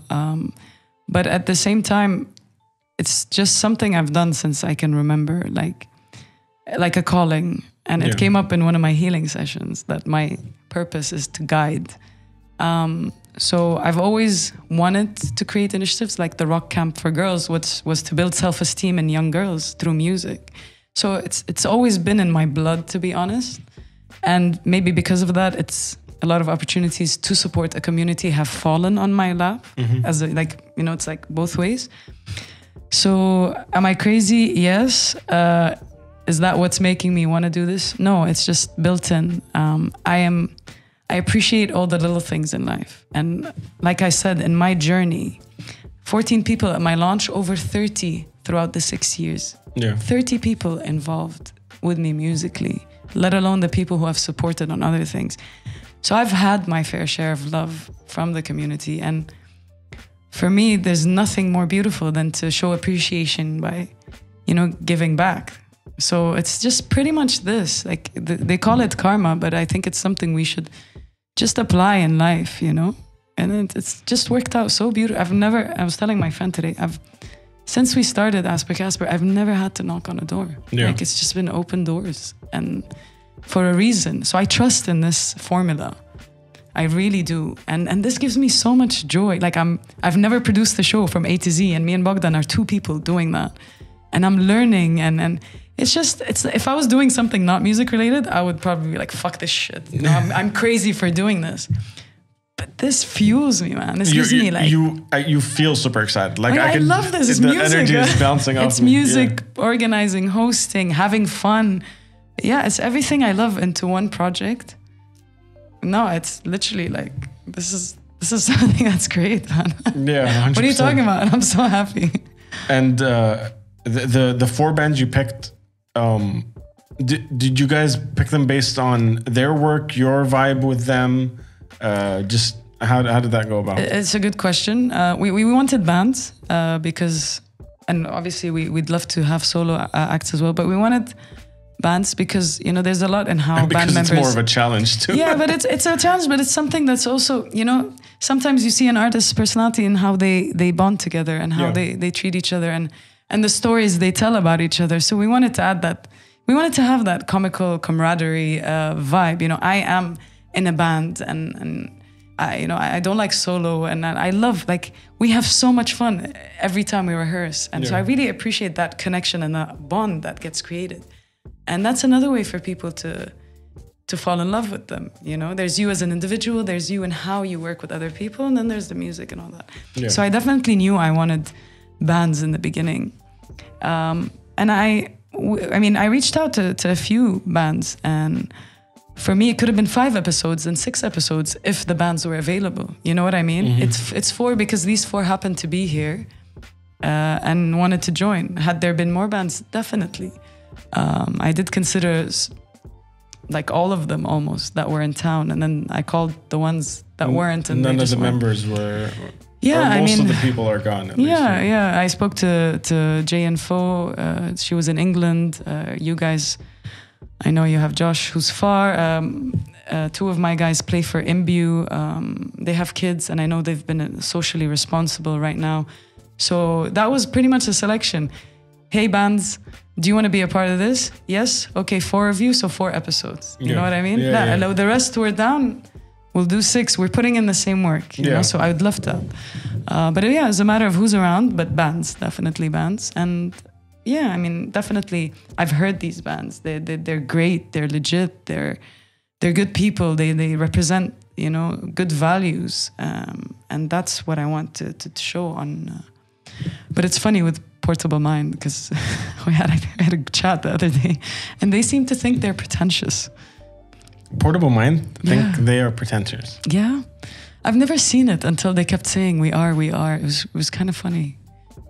I mean, Gorgon's in the chat. He says it's so cool to be part of this. Love to Carla. I don't know if it's maybe because they listen to Tool. I have a thing about Tool fans, but I thought it could be because Gorgon opened the door with the silk robe, and a Chardonnay glass. But maybe no, we like that. Oh, okay, that's a good thing. Gosh, I don't know what you're into, but yeah. So no, I don't know. I think some people branded Svengali as pretentious in the beginning as well. There's always a if you're on stage, it's almost like what's it called? God damn it! Like a boxer mentality. When you're on stage and you're like, I'm the best. I'm gonna do. Kind of metal bands have that, like we're fucking killing it right now on stage mentality. That's good. But a lot of people don't like that. What do you mean? Like the whole audience? I've seen audiences respond to you guys and react and. Yeah, but the guys in the back are like, these guys are fucking idiots. Really? I need to pay attention to those guys. I've been looking in our faces. I call it the impress me, bro. I'm too busy dodging mosh pits usually at the events. I'm small. No, there's always a guy in the back, arms folded, head up. Yeah, but he's secretly enjoying it. He's just like, impress me. Trust me, he's enjoying it. When you convert that guy. That's your milestone? When the guy in like the old school Slayer shirt is like, I don't like clean singing and I don't want to mosh to this. When that guy's in the front, I'm like, yeah, we did something cool. You did something cool. Huh? No, I think you bring a great energy to the stage, guys. So thank you. But yeah, I don't know if pretentious is the right word. I'm going to pay attention now with you guys and Portable. I'm going to go back to videos and watch and try to see. Have you ever been labeled as anything like? Well, now that I think about it, like maybe I don't know. maybe there's a guy in the back of your show. Maybe, yeah. I mean, we've been told we have good energy, but my biggest critic is my mom. So I don't think anyone can like. She tells it like it is, and this is what I want from her. She'll say, people want to dance, Carla, and I'm like, well, not everyone wants to dance. Like some people want to connect. Yeah. But I don't know. I mean, please let us know if you have different opinions, whether or not we're pretentious or. I think it's part of being an artist. Like at some point, it is at the end of the day performing for people. You are putting things that you wrote, songs that you wrote, instruments that you've learned all this time to play. You gotta enjoy it. Like if you're there not showing off, it doesn't make any sense. No, of course. Like exactly, we have to have that mentality, and I don't think a lot of us do. This is something I'm working on, like appreciating myself and loving what I do, and you know, but when I'm on stage, naturally that happens because I go in a state of trance. Yeah. But I agree with you. Like this is our work. This is us working very hard to come to a stage with this beautiful quality music and exposing ourselves through music and expressing. And it's a very vulnerable and like momentous moment to waste away and not like own it. And 100%, I'm with you. Speaking of that, would Casper or you solo be doing anything on Atfenden in terms of music? Yeah, no, I think I'm going to be hosting it. I don't know if I mentioned that. I'm going to be hosting the show. What I do want to do, I'm not going to lie to you, is once we're done with the episodes on one of the nights, I do want to bring the band in and make use of the beautiful setup and sort of also create content for Casper, 100%. But it wouldn't be live. Maybe we'll do some behind the scenes shots. But it just, this time around, it feels like it's for the community. Yeah. And I'm just a player like involved, you know? That's super cool. Everything in me is telling me that. So I'm happy to just host it. That's going to give me a lot of joy, and and then see how we can benefit from it. But again, the bands are the main highlight.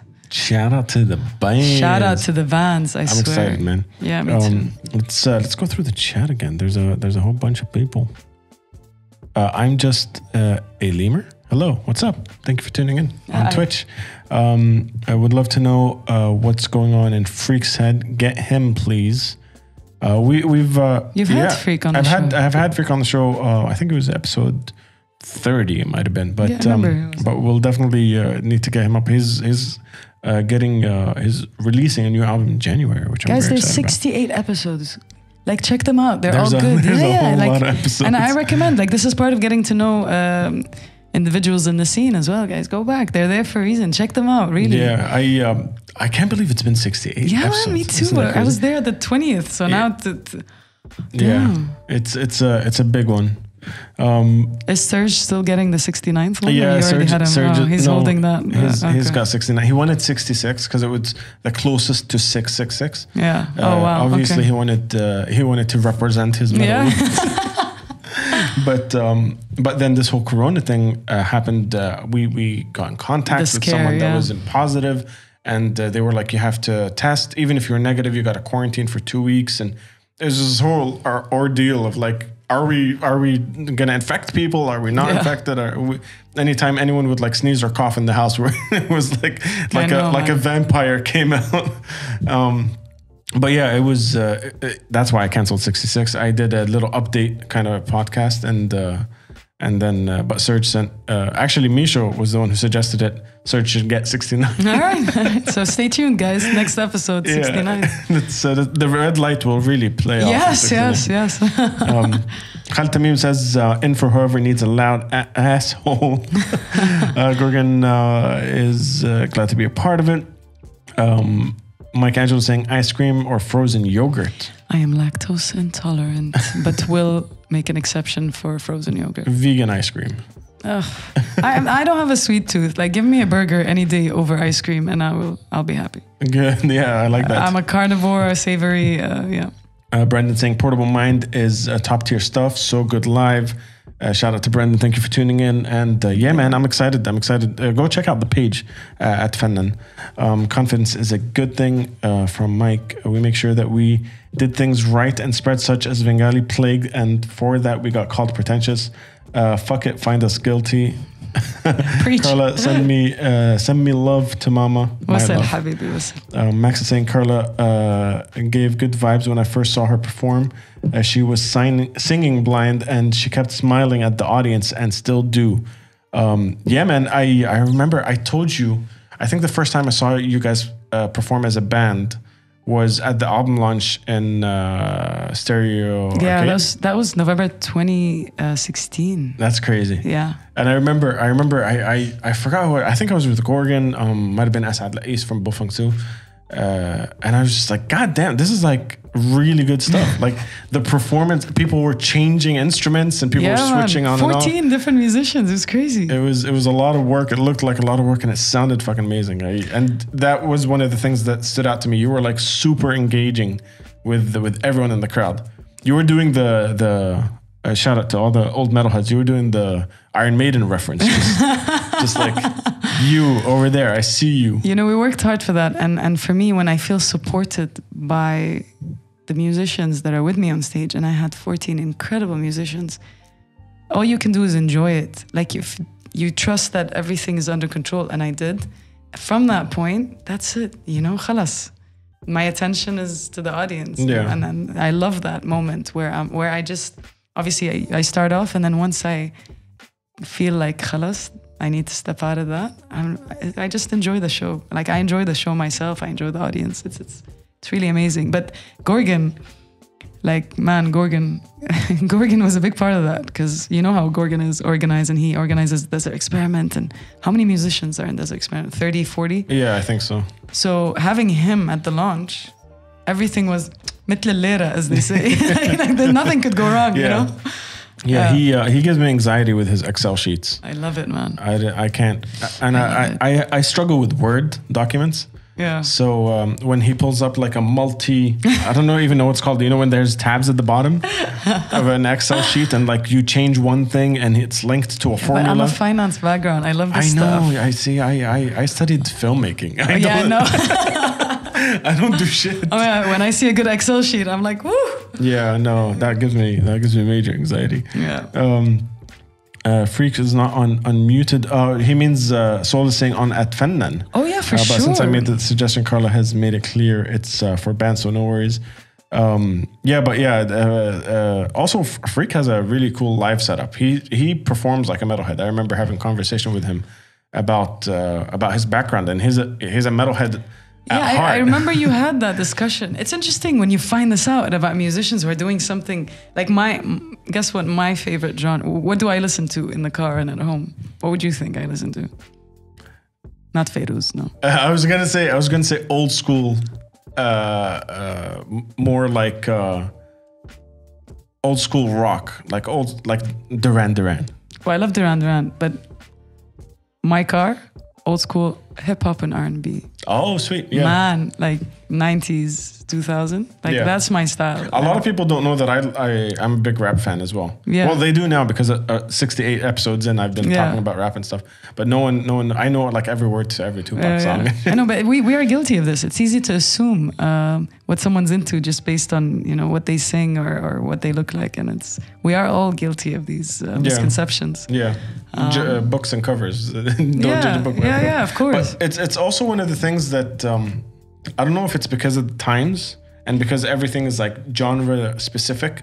Like even when you go on Spotify, you have to search for the genre. Like I remember asking you even on the last episode is what genre is Asper? Because you guys do a bit of everything. It's the border the umbrella, is alternative. Yeah, a bit of indie alternative kind of thing. But yeah, it's everything. You can't really genre specify it. Because I'm a songwriter as well. As a songwriter, you're not limited. I mean, I love so much, and so many songs. So I will create a bit of everything, and they'll always lean towards one thing or the next. But then we also discuss in Casper and having a direction. Mm-hmm. So I could still write my songs and release them, and then, but for Casper have a certain tone. Yeah. But screw that, man. Like, I just want to put whatever I want to put out there, I have a different attachment to every song, and yeah, I don't want to limit myself. I love so many genres, and they do come into play when I'm making music. In our last album, Sayonara, which was released March 13th of this year. Horrible time. Horrible. 13, come on. No, actually it was 20th. Friday the 13th was supposed to be the show. Think of it this way. Everyone had to be at home, so they surely had to listen to something. Yeah, but we had so much writing on performances that we had and travel and stuff. But on that album, we have a song called Better Off, which is completely clean. Is that the slow one that Josh sang? That Josh sang. Yeah, completely clean, no growling, no nothing. And we sat down and we had a discussion like, does this even sound like Svengali? We're like, it does, because it is us. We wrote this. Exactly. Like, this is something we collectively put together. Josh is the singer in the band. He sings a couple of clean choruses and stuff, but he can pull off a full song. So that is it. There's no genre gate that you have to pass through. Yeah, I think also something to really take into account is the bands here are so diversified. Like my band has 5-6 different nationalities. Different backgrounds as well. So everyone's bringing their own touch, It's bound to create something unique, and it's bound to create different things at different times. So it's all part of the journey, I guess. Each song is going to hold a memory of who was a part of it, where you were in time, and you would keep evolving. So I don't like these things staying as they are. Yeah. Like you said, the energy's in it. It is you guys. The effort's there. The love is there. It is yours. Yeah, 100%. It is yours. 100%. And it'll resonate with different people. 100%, exactly. I think it was that song specifically. We got a bunch of messages from people that don't normally listen to Svengali, like, "Oh, I checked it out because I heard this one." Exactly. And like you said about knowing the person's personality, to some degree, that kind of played that you showed part. vulnerability. Yeah, guys. They were like, "Oh shit, they sang about that. Let's check out the other stuff." So even when I am screaming, they're like, "Oh no, but there's a range, there's a dynamic range there that they perform. 100%. Which I think doesn't happen often with metal bands. Guys, metal bands, be a little more vulnerable. I mean, nothing else matters. Like it's amazing, but I'm not gonna lie. Some of the covers, the more chilled out covers that were done, actually sound so good. Like chilled and acoustic, and I mean, this song, however way you play it, it's gonna be incredible. But even that for that time, Metallica fans were flipping out. Like, how can you release a song that's so chilled? Yeah. I'm telling you, like for me, I'm not a heavy metal rocker, but. That became a channel for me to appreciate that song, because I heard a version that resonates with me and my style. Yeah. And I paid attention, and then I paid attention to the lyrics, and then that made me love the original version and the band, because I'm like, wow, like this is good stuff. So it's all about the different channels, we don't have to limit ourselves to one. Not at this stage, I guess, in our career as well, Yeah, 100%. Yeah. And I think covers, this is why I was telling you last time that people that can learn a cover and perform it in their own way is such a skill that I personally don't have. That I always find. It'd be interesting if you growl, "Hit me, baby, one more time" or something like that. Someone's done that. If you guys, I think Children of Bodom covered. But it was more like my lonely. I don't know about the growling. They did the whole rendition with the guitar solo and everything. Wow. But see that for me is like I can't dissect something that someone's already put out and then fuck with it. Really? Like I can't unhear it the way it's supposed to be heard. Okay. But it's such a skill to be to own something and put it out in a completely different new way, which I think is a completely like it has to be an amazing skill. Like people that play 40 songs a night. And it still sounds like the band instead of the cover is an insane skill. I don't want to gloat because I see it differently. I'd be gloating if I saw it as this amazing skill. But like I do it often, but it's also like what I'm capable of doing with my voice. Like some songs are hard to sing, so all I can do is sing it the way I would sing something, and then somehow it works out. You know what I mean? It sounds unique, but it's just me not being able to replicate. You know, especially with the classics. So give it a shot, I guess, and choose hard songs because then you have to find another way to do it. Exactly.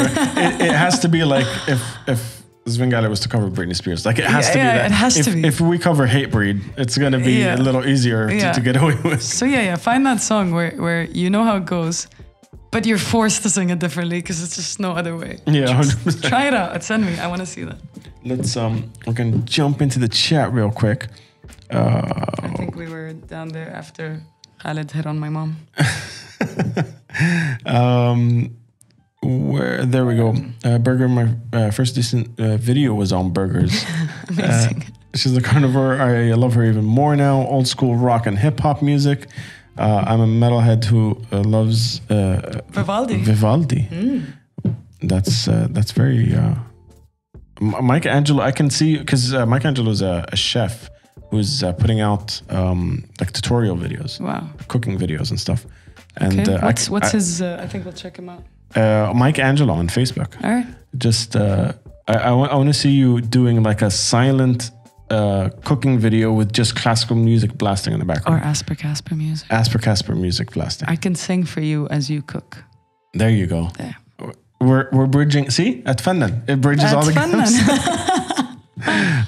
Soul saying, damn specific genre marketing nonsense. Why can't we just make music we enjoy, whatever it is? Damn algorithms are ruling humanity 100%. I'm with you on that. Yeah. Mike Angelo saying amen to that. Vote Soul for president. That's what I say. So what is, now that you're in the weeds, in the thick of it, when it comes to like streaming, putting on an online show that's also has audience in the venue, what is your take on the future of where everything's going? How's you put on open mic nights every Saturday, but there's social distancing. You guys have when is everything going to go back to normal? Is it going to go back to normal? When you were talking about technicalities, I also want to give a shout out to Romario. You guys know Romario. I think he's also a member of Music Scene who's jumped on board at Fennan to do everything music related. Shout out to Mario Fernando. Yeah, he's usually on these calls, but maybe. Yeah, he's the bassist and vocalist of Fat Randall, and he's also been on the podcast. They're excellent. They came to Berlin, and I met up with the guys there. Him and Khalifa, it was brilliant. So he's also supporting the scene. That's awesome. Where to go from here? Look, part of this, I think, what this happening in the world now is just to tell us to just calm the fuck down and stop preempting, and you don't have control on everything that happens. So I'm not thinking that far. I'm not gonna lie to you. I'm just doing what I can now, in the near, working with what I know from now at least, plus one month at most. Because nothing, like you said, we don't know. We just don't know what could happen. And we never saw what happened coming. Yeah, we never saw that what happened. And this is the thing. We plan and plan and plan, and we completely forget that there's so much, we're so small in this huge world, and there's so much happening outside of us that we can't control. And this is where you hear people saying, stay present. I'm not saying don't plan, but definitely be ready to adapt your plans to other things. That flexibility is important. So, I'm here. It looks like it's clear for the next 4 weeks. I'm going to go ahead with it. God forbid something happens. I will trust that it's for the better. And then just sort of work that way until things become clearer and clearer, because we have no other choice. Yeah. You know what I mean? It's not a choice. Acceptance. Acceptance is the key word for all of that. I mean, all you can do with things that are outside of your hands is accept. Yeah. And just, I would say, us talking about healing and therapy, this lockdown and this COVID situation, has really forced a lot of people to sit down with themselves. Yeah. And if you've been struggling to do that, then, there's a reason for that. And I suggest you find a support system, whatever works for you. I'm not preaching for therapy or anything, but it's been a time to reflect and get to know myself better than ever. And it's not easy, man. Going back to a question Misha asked over on Twitch, having gone through healer sessions and the therapy and stuff, is it hard to balance the ego and the musicianship side of things with the finding yourself and stripping yourself of that? Is there a balance between the two? Look, ego is a mechanism we all use to protect ourselves. That's going to be there at all times. For me personally, being a musician and being on stage is probably the one of the 2 times where I'm completely in my element, and I'm functioning from a place of love and passion for music and not ego. But yeah, ego is a heavy word. No one likes to talk about ego. No one wants to think about themselves as have anything to do with ego. But it is something we do, all of us, to protect ourselves. Especially as artists. I think it's there's unhealthy and healthy doses, obviously. Yeah, I envy people who go up and talk and blow up their own ass, and I cringe, and I'm why am I cringing? I need to find that, it's a thin line between ego and really self-love and appreciation. And I think that's, if I can master that through healing. Because then the balance is it confidence or is it that unhealthy dose of ego? But that's what I'm telling you, right? Because if ego's stepping up, then it means there's something missing. Yeah. Because ego usually steps up when something is lacking. So yeah, that's one of the things I'm working on. And I had a session today, and this is what the healer called guns, the guns we use to protect ourselves and to show a different persona. But for me personally, my ego comes up in different scenarios. When it comes to music, بالعكس يا ريت it would, I'm someone who can't take a compliment. If someone says great song, and I'd be like, it's so hard. But yeah, we're working on it. And I definitely had 2 sets of myself. People saw one when I was just hanging out, and people saw a completely different one when I was in music. But this podcast stripped me of that shelter. Which one was you? Which one did you really like? It was 2 your element? extremes of both. Really? So I think I'm dead center. Wow. Okay. Interesting. I'm not the like smash a bottle, get drunk, and go on stage and scream, and I'm not the super chill, reserved like dude in the corner kind of thing. You come off that way. Because I feel like that was more comfortable for me than trying to actually have a conversation with someone. But then with this podcast, I just learned to be like, I started a podcast without liking to talk to people. Yeah, that's beautiful. You know what I mean? And I learned more about myself in these like 68 episodes about how I deal with things, especially when like someone's telling a story of something they went through and stuff, and I relate to it and I start opening up. I was like, God damn, this is therapeutic. I want to hug you, man. This is exactly it. Just talking and you know, if we keep telling ourselves the same things, we're never going to learn. But then if we talk and share perspective, for me, what's coming up recently is perspective. Yeah. You know, just seeing things from different angles. And I've gotten myself into so much trouble because I'm so dead set on what I believe. Yeah. So it's amazing to hear you say that. For me, my element and true persona is on stage. And now I'm trying to sort of bridge like these two characters or move towards that in my everyday life as well. It's fascinating how complex we are. And I get how in our community there's a lot of shame associated with seeking mental support or in terms of healing or therapy. But guys, we're so complicated, you know, and reaching out for help is not shameful. No, relax. You know, if you have a high-tech machinery, you're gonna get an expert, right, to fix it if anything goes wrong. You know, if a lamp breaks at home, you're gonna fix it yourself. So we are those complex creatures. If this screen turns off, I wouldn't know how to turn it back on. I'm telling you. Imagine what happens in your brain. If we respect our complexity and and just step down from our ego and ask for help. Yeah. It's gonna serve us like good, no one else. So do it for yourself. But yeah, man, it's been interesting. It's amazing what you said about your show too, because I'm also hosting a support group online every Monday. And it's been so much talk about self-acceptance and self-love and just relating and seeing things from so many different perspectives. And I have changed so much, like, as a result of that. That's been my therapy, because through creating a platform for people to share this, I am learning so much about myself. Things that I would only see from the Syrian Arab, you know?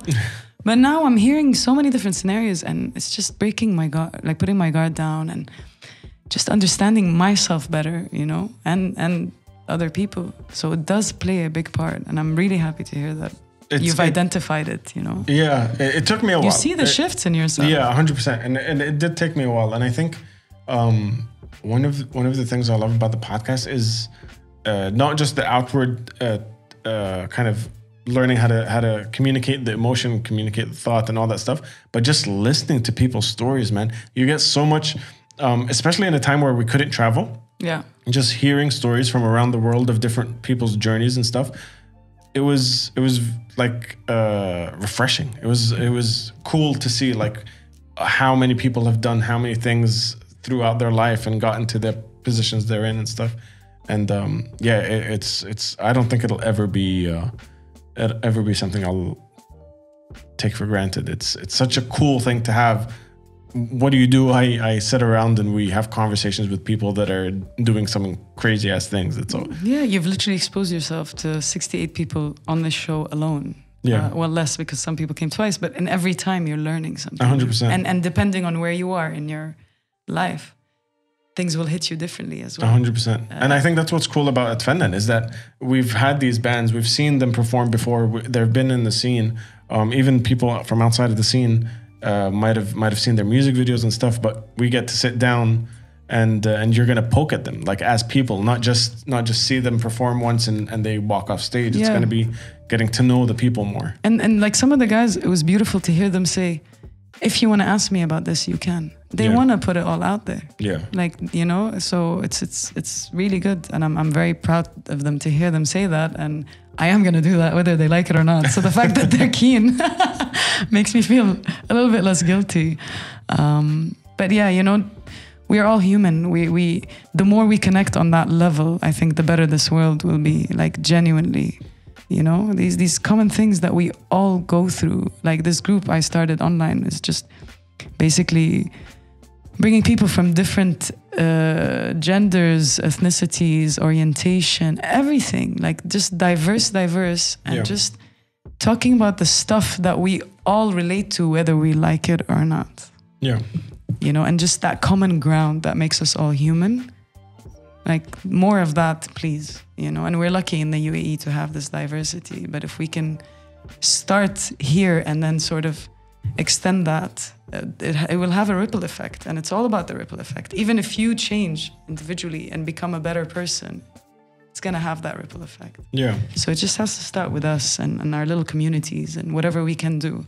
100%. Do you feel like we're more at an advantage here just because of the like population is so diverse? Yeah, I was having a chat with some friends. Like, I don't have a racist bone in me, and I think the fact that I grew up in Saudi and here fully like just in touch and around and friends with so many nationalities, so many races, everything and anything, you know, it became the norm for me at such a young age, you know, and it's so sad to see all that shit still happening outside. So yes, definitely one of the things I'm very grateful for being in the GCC is this. I mean, in Syria, you don't find that. In Lebanon, you don't find that. Yeah. And when I first got to Jordan, I didn't speak Arabic, and that must have been hard. A mutual friend of ours, Muhammad Ta'ifi, actually wanted to fight me. Like, we were kids, but he wanted to get into a fight because he's like, "You're Arab," and I was like, "Yeah." It's like, "But you don't speak Arabic," and he didn't speak a lot of English at the time, and he was like, "This is pissing me off. I want to fight," and I was like, "What?" Because I don't speak a language. Like, I didn't grow up here. I don't know what you're talking about. And but that was Jordan. That was like, I had like survival instinct kicked in. It's like, you have to fit in. You know what I mean? And then when you grow up, you're like, no, actually, I kind of want to do things my way. Yeah. So yeah, no, definitely, it's a plus. Like I would say, if I have a family, like you want them to grow up somewhere like this. Yeah. Yeah, and I don't know what I would do with my kid if they showed like some form of racism.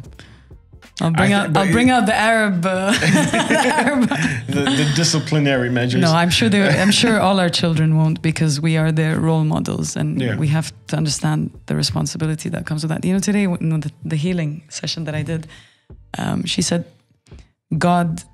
children don't understand what God is until they're 5 years old. So until they are 5, their mom and dad represent that godly spirit for them, you know. So it's really on the parents to. I'm gonna milk it until he's 5. Yeah, I'm just gonna. I am Lord. I command you. My number one goal is to get him old enough and teach him how to make coffee and bring it up to the bedroom. Wow. Every morning. Goals. If I do that, I'm calling child services. That's a hot drink. I hope it's iced coffee at least. No, we can find, like, you know, it could be like in a box or right. As long as it gets up to the room, we're good. And then he could do his thing. All right. Up until he's 5, because he doesn't know better. and then he'll start making him coffee. Yeah, exactly. And then he'll figure things out. And he'll be a lot smarter than me. Barista babies. That's a great name for a cafe, by the way. Barista babies. Guys, we're violating so many rules right now. Let's just move on. We're jumping to the chat real quick. I'll do it with Asper Casper tunes any day from Mike Angelo. Let's hook it up, bro. Awesome, man. It's everywhere, online, everywhere. Mike Angelo and silent do not go in the same sentence. Khalid is right.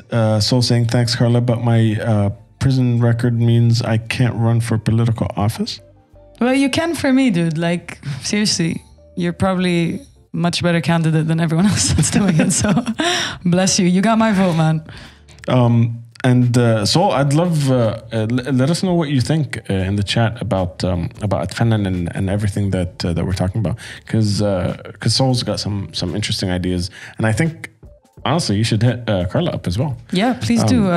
Adnan can connect us. I'd love to hear that. 100%. Matt, true self-reflection is a beautiful thing. We've all seen the evolution of this show, and it's been a great journey. Long live the tribe. Yeah, shout out to Mike Angelo. Yeah, man, it's one of those things. I was talking to you about the streams, right? The audio streams on of the podcast. Yeah, We're trying to figure out where everyone's at. And the thing that always gets me, and I want, if you're listening to this right now, I want you to either message Casper on Instagram or me on Instagram. Because there's a large number of people that stream this show on audio. That's amazing. I saw you have 80,000 plus plays. Yeah, it's a crazy amount of streams. That is brilliant. The wallet. Yeah, with it says 0.0 money. 0.0 money in my wallet. But Spotify and Apple Podcast streams are super insanely high in terms of like numbers and stuff. And I don't know how it works. I want to be like, all right, cool. So we got whatever 80,000 over the last 60 episodes. What do I do with it? I know, right? Like, what do you do? And the people that tune into the video streams that are in the chat and we're interactive with aren't the people that listen to the audio because they've already watched the show. So who's listening to the audio? That's so interesting. But I guess. Yeah, that's so interesting. I mean, keep going, I guess. Yeah. And it's just what like Sol was saying. Add this. I don't know if you have a press kit. I would add that number because then some people who want to promote on podcasts might jump on board. Yeah, I still don't know what unmuted like in terms of longevity and stuff. What it's going to be. I'm definitely going to keep doing it. There was a time around the 50th episode where I was like, maybe I'm just going to stop, but with the support of the Patreon stuff, which is now paused, but with their support, they gave me a boost, and we built the setup, and then I paused it. So they're not being charged anymore. But I think as long as we have the setup and I can have cool conversations with people, I don't know about like sponsors and stuff yet. Yeah, no, I get you. I mean, we started doing this because it's something we love, and the thought of it becoming commercial is difficult, but. Again, I'm learning so much this week. Apparently, part of being happy in life is to accept monetary benefits. Yeah. So that's one way of you also looking out for yourself, because we need it. That's the truth. We need that to survive. One of the biggest bombs that dropped for me was the link between self-worth and like financial worth, like especially growing up as a freelancer and stuff, and you're always like, oh no, don't worry, I'll do it for half the price. Exactly. I'll do it for this. Eventually started wearing down the like self-worth mental. Which you're doing this because you don't believe that your services deserve that much payment or reward, so you're doing this out of lack of self-worth, and then your self-worth is getting worse because you're doing it, but it's not sitting well with you. Yeah. And that's the reason I went to do the session today is because I have this project coming up, and it's called Abundance. When you struggle to accept self-worth, self-love, self-reward. So I literally went to her. I said, look, I've poured my heart into this and I want it so bad.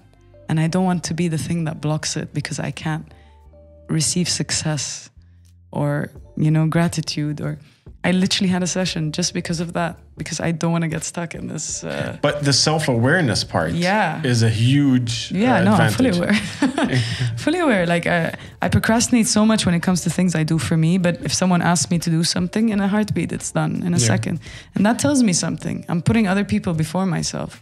That's a big sign that, there needs to be some self-work in place. And longevity, I'm going to pull up the post because I think me and you had the same meaning of longevity until I saw this today.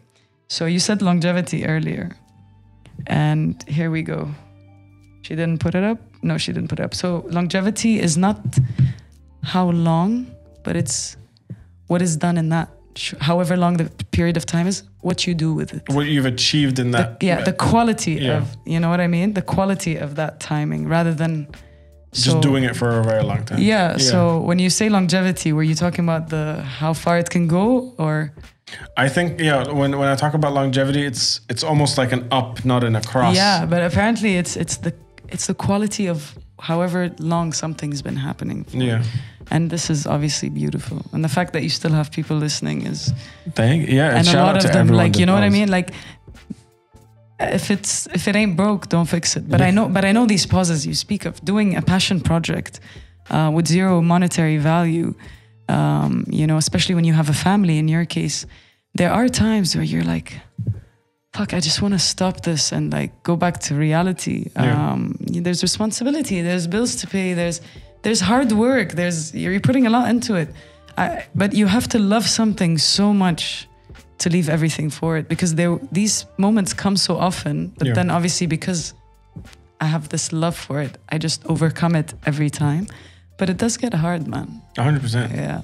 And but I think for looking at your like journey, the challenges are the like quitting to do music full time, or moving to Berlin, or coming back here and wanting to start at Fennan and do Saturday jams.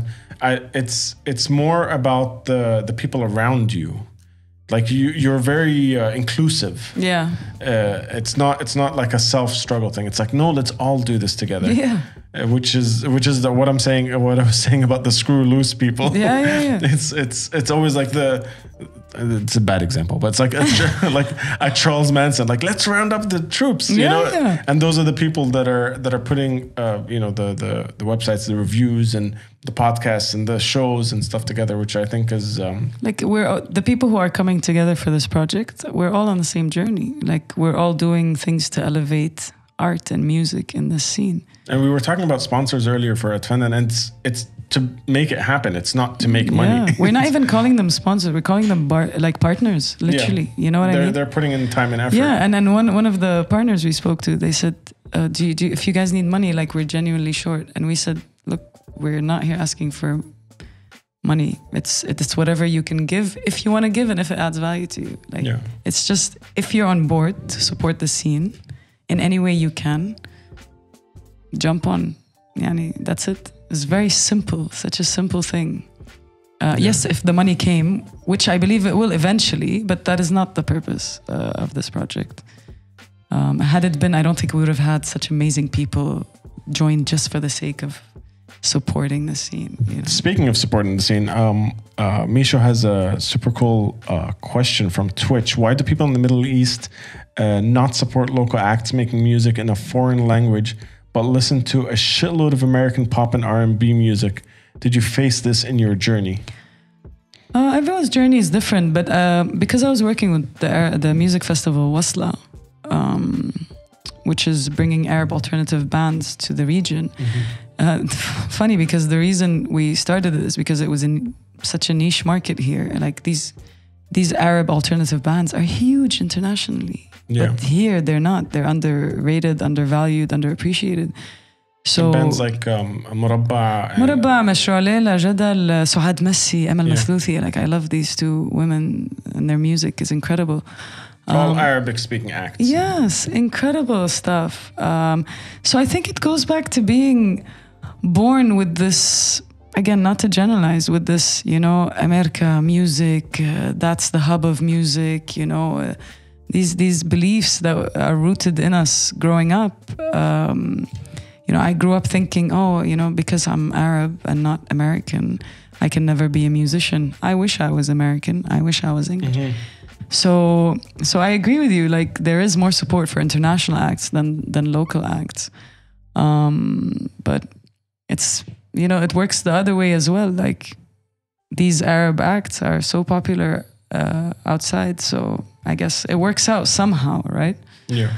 But it would be great if we can start by appreciating our own music and then move on to the barraniyat one. But whatever, man, to each his own, right? If you're good and you're destined to make it, you're gonna make it in every place of the world. I think I try to think about this very often. I think there's a psychology of the local band, and because we're in this part of the world, you're always the local band. You can't really tour. You can't. Yeah. You're playing in the same city, and the local band is. You can't wear the local band T-shirt. Yeah. Because they're from here. They're from down the road. What are you talking about?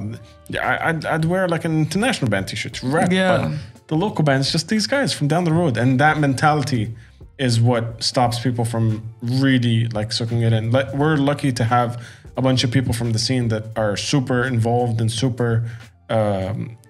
Supportive of local bands, but all over the world, I think Yeah. If you're local versus international, regional, whether you speak a foreign language or not, whatever it is, if you're from down the road, it's going to be a little harder to have that like glitter factor. Yeah. And some people follow trends. Some people who really like, listen to music and connect with it will support different bands. Don't forget as well, Michel, we don't get radio time. Like, you play any shitty song over and over again on the radio, you're gonna get used to it. Like, I find myself humming ridiculous tunes sometimes because the radio played it 10 times. So that also, like, it's on the stations here and, a lot of bigger organizations to start highlighting the music that you're calling foreign language or Middle Eastern music. Like, we don't have that, We don't have that. So everything we like this American pop and R&B, that's all like being spoon-fed to us consistently. So that plays such a big part as well. I'm sure if we played our music as much as they play all of that, then I'm telling you, we're going to be just as big. Yeah, 100%. What was, anyone in the chat, I think Soul and Mike Angelo would know this. What was that maple something in Canada where there's like a percentage of airtime that's given to local bands? My sister's probably calling to say, how can I watch this? Let me tell her. Oh yeah.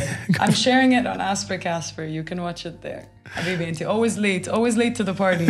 Unless it's a real party, then you're there early. But this is one of the coolest things ever.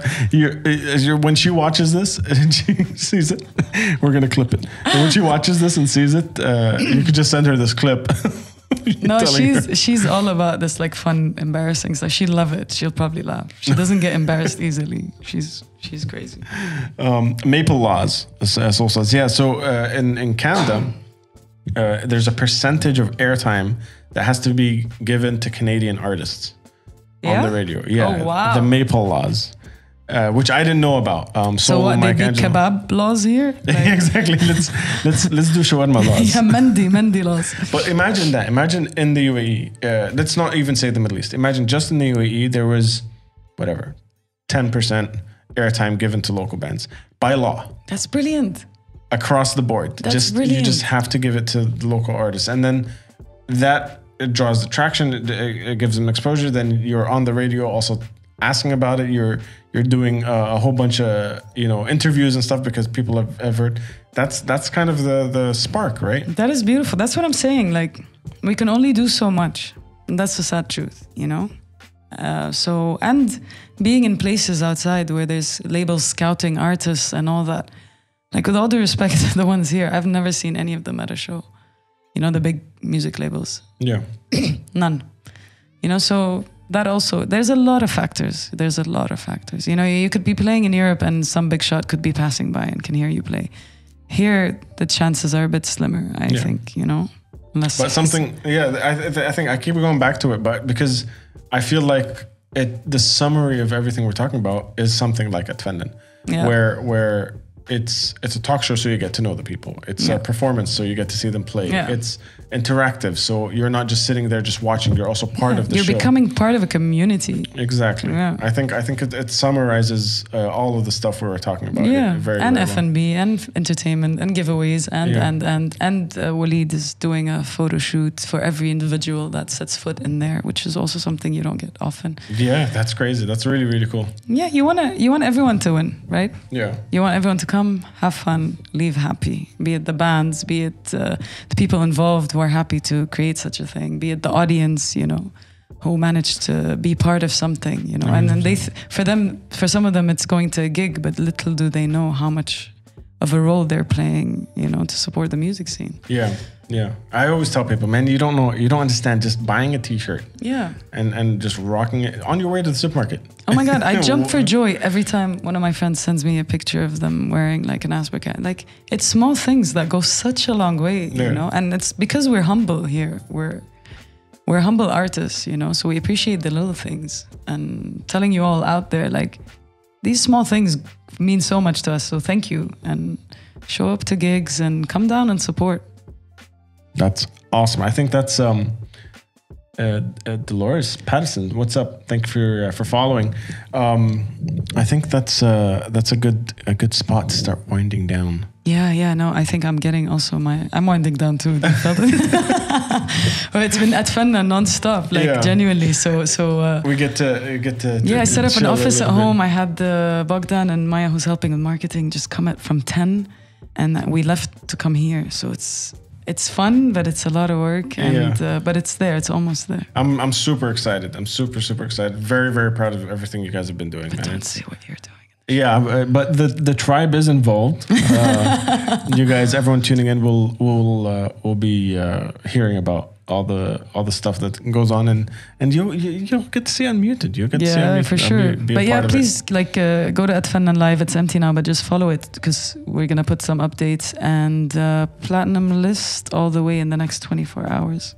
That's awesome. Yeah, awesome, man. Thank you guys for tuning in. Safe on YouTube saying that's the dream about the Maple Laws. It exists in other countries too, from Seoul. We can overpower them using Spotify. Just focus on Spotify. Forget the local radio from Seoul. She's a phoenix. That was intellectually enlightening. See, I had to, out of all the words that I could have fucked up, intellectually is the one that I stumbled over. Really? Just to prove a point. Just to prove a point to she's a phoenix. But man, thank you so much for being here. It's always a pleasure, really. And I think every time I've come here, it's been a different circumstance, and it just was great timing for it. Part 3 when the show's over. Oh yeah, and we'll talk about how it goes. That. Yeah. Oh my god, I can't wait. And just out of tradition, we're gonna. I fucked this up last time. That's why. What are all these buttons? I'm so jealous. This homie of mine, Ahmed Munir, who's a big part of the tribe. He's a big part of this Vingal family. He's a big part of everything. Got me this. He got me this to help out with the show. It's amazing. And this little thing controls everything happening over there. So that's why you need to get a button to get you that coffee you want and not have your child. Yeah. Oh, that's just the next put a bloody machine in your room, man. Leave the kid alone. No, the next step is for him to to press all the buttons here. But yeah, man, thank you guys for tuning in. Thank you to everyone that tuned in live and joined the conversation in the chat. If you're listening to this on Spotify, Apple Music, Google Podcasts, or anywhere else, hit me up. Let me know that you listen to the podcast. Follow Casper on Instagram. Follow at Fannan Live on Instagram, and come say hi. Come say hi. If you're listening to this, join the conversation even after the fact. It's on YouTube, Twitch, and Facebook now. So there's a whole bunch of places where we can get in touch with you guys. And yeah, man, thank you, Carla, for everything. Thanks, Habibi, and please don't stop. Like, it's just so beautiful. Thank you. And, I won't. I'll do. And if ever you get to that point, like you said, the universe will chuck people at you who just say, keep doing it. Yeah. So trust the flow, man. Trust the flow. Manifest. Yeah, we love Unmuted, guys, don't we? We love Unmuted. Then manifest your This dreams. is why I have so much respect for you, because you are literally doing something for the scene, and ma متأثر, like you're doing it in the best possible way. Even the quality, even the engagement. And this is why it was such an easy thing when doing Fannan to pick up the phone and say, Adnan, like, come on board. I'm excited. Yeah. I'm super excited. Same. I love it. Wallah. So much respect to you. Thank you. If you could do the honors of saying, hit the outro. Hit the outro.